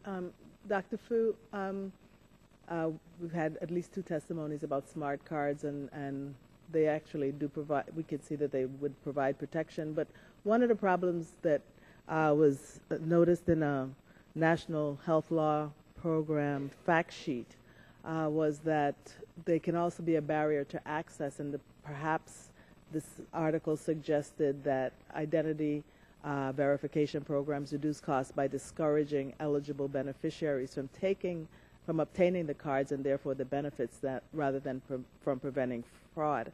So my question to you is, do you think in these pilot programs this is another factor that should be included in assessing? I do think a pilot program should look at both, not only the benefits but also the risks. The risks, including the clinical care and potential patients who may not receive the care they would have otherwise had. I would like to comment that the fact that they have their card or not today, in terms of their care, it shouldn't detract in any way or make anything different to what we would have if we did a smart card implementation. The patient should always be getting their care and not have any negative effects. So I don't see any difference between what we do today as well as what we could do with a smart card. You're not going to get denied service. We're just trying to here to stop the fraud. It's just that the hurdles that they have to go through to get the card, and for a person that might be disabled, poorly educated, there are barriers there for them to really access the card and therefore the benefits. I'm sure you have a good point, Congresswoman. The fact that the ATM cards and everything, they're using bank cards today, debit cards, credit cards, this is nothing more than a card and a PIN.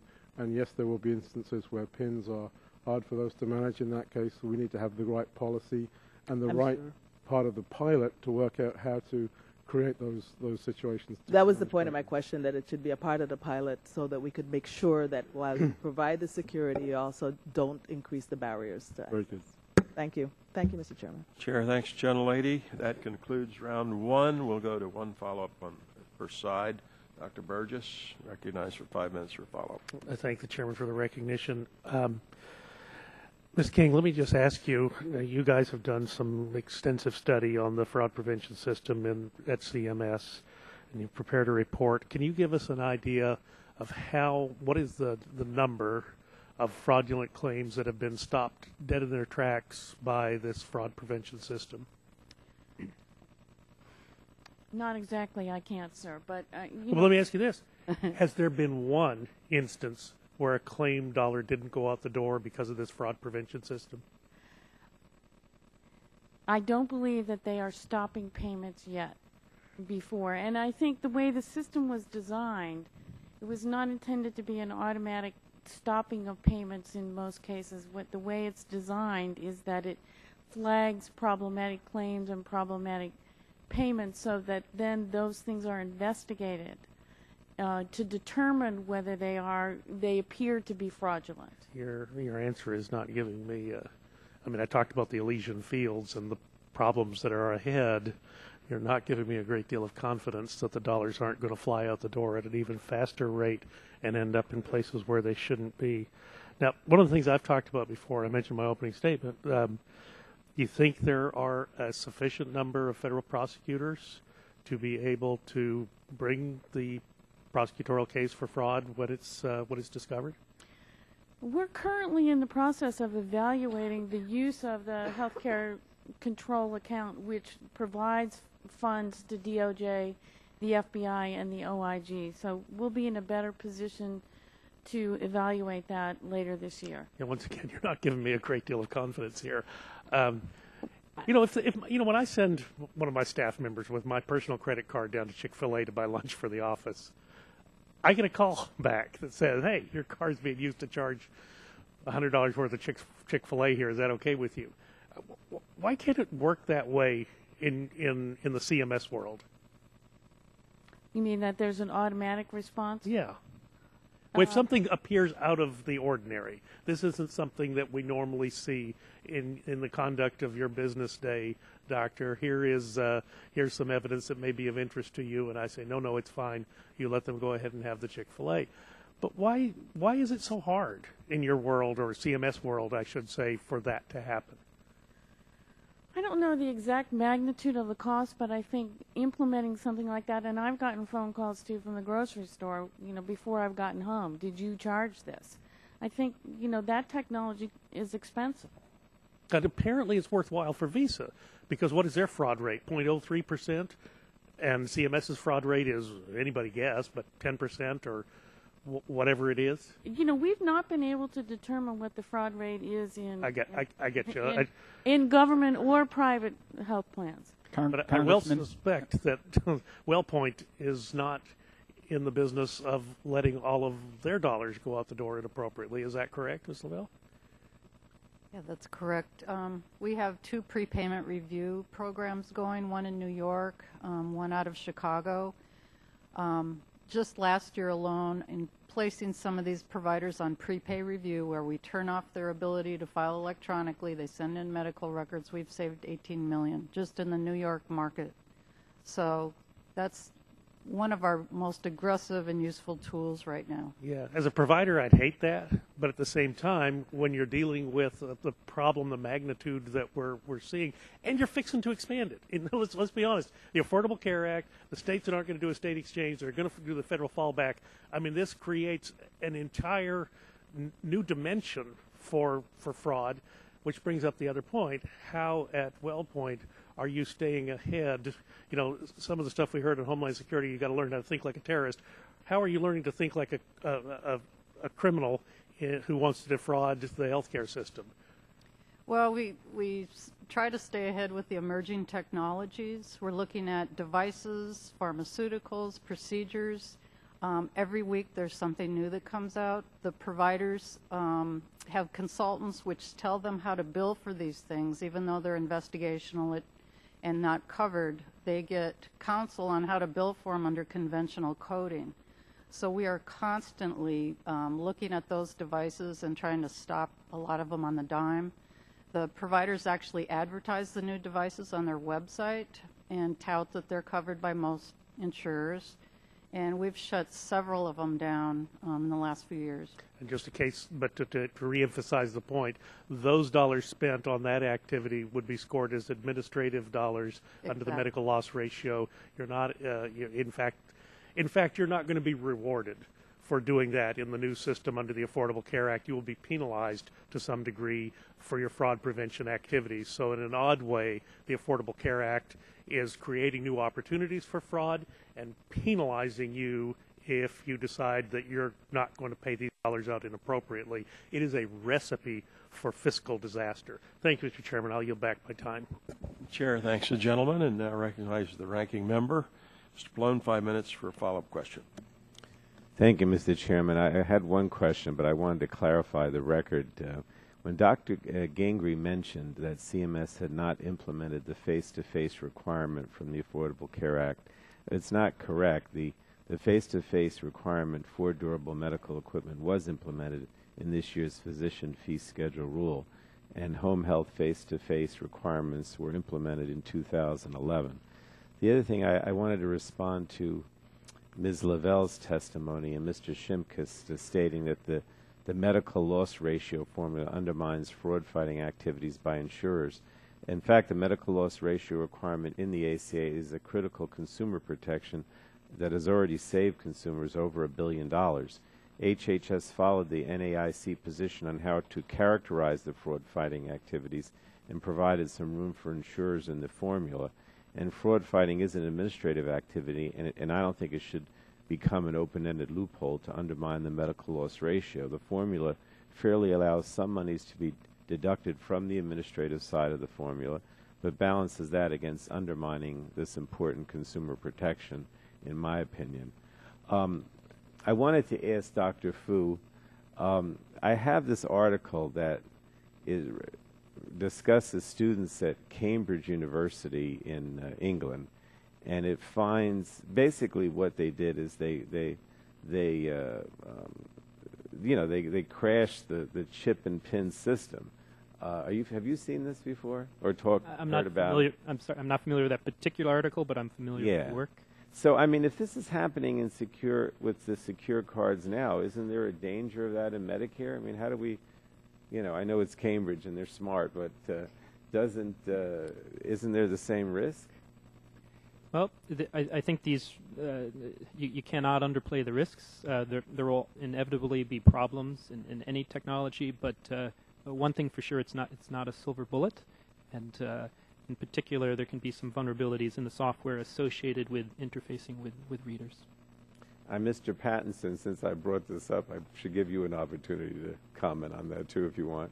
I noticed the British accent, so maybe you're familiar with Cambridge and what's going on there. Well, I'm an American citizen, Congressman, but yes, that is my roots. I would say that in all these instances that you find, it's not the card technology that's been compromised; it's the system that's been that it's been involved in. And with the good offices of good security professionals like Dr. Fu, we often engage these people at Cambridge ourselves and hire them to actually try and attack our systems. And on that basis, we can make better and improvements for the future rollouts. So for any Medicare pilot and potential rollout, we would ensure that we've got all of the lessons learned from these other situations where the systems have become identified as vulnerable, and make sure that we implement a technology which is the best for this Medicare program, and therefore the best for sustaining the longevity of this benefit program. All right. Thank you very much. Thank you, Mr. Chairman. I yield back. Chair, thanks, gentlemen. That concludes the testimony. If members have questions for the witnesses, I ask that the witnesses respond to the questions promptly. I remind members that they have 10 business days to submit questions for the record. Members should submit their questions by the close of business on Wednesday, December the 12th. Excellent hearing. Thank you very much for your testimony. Without objection, the subcommittee is adjourned.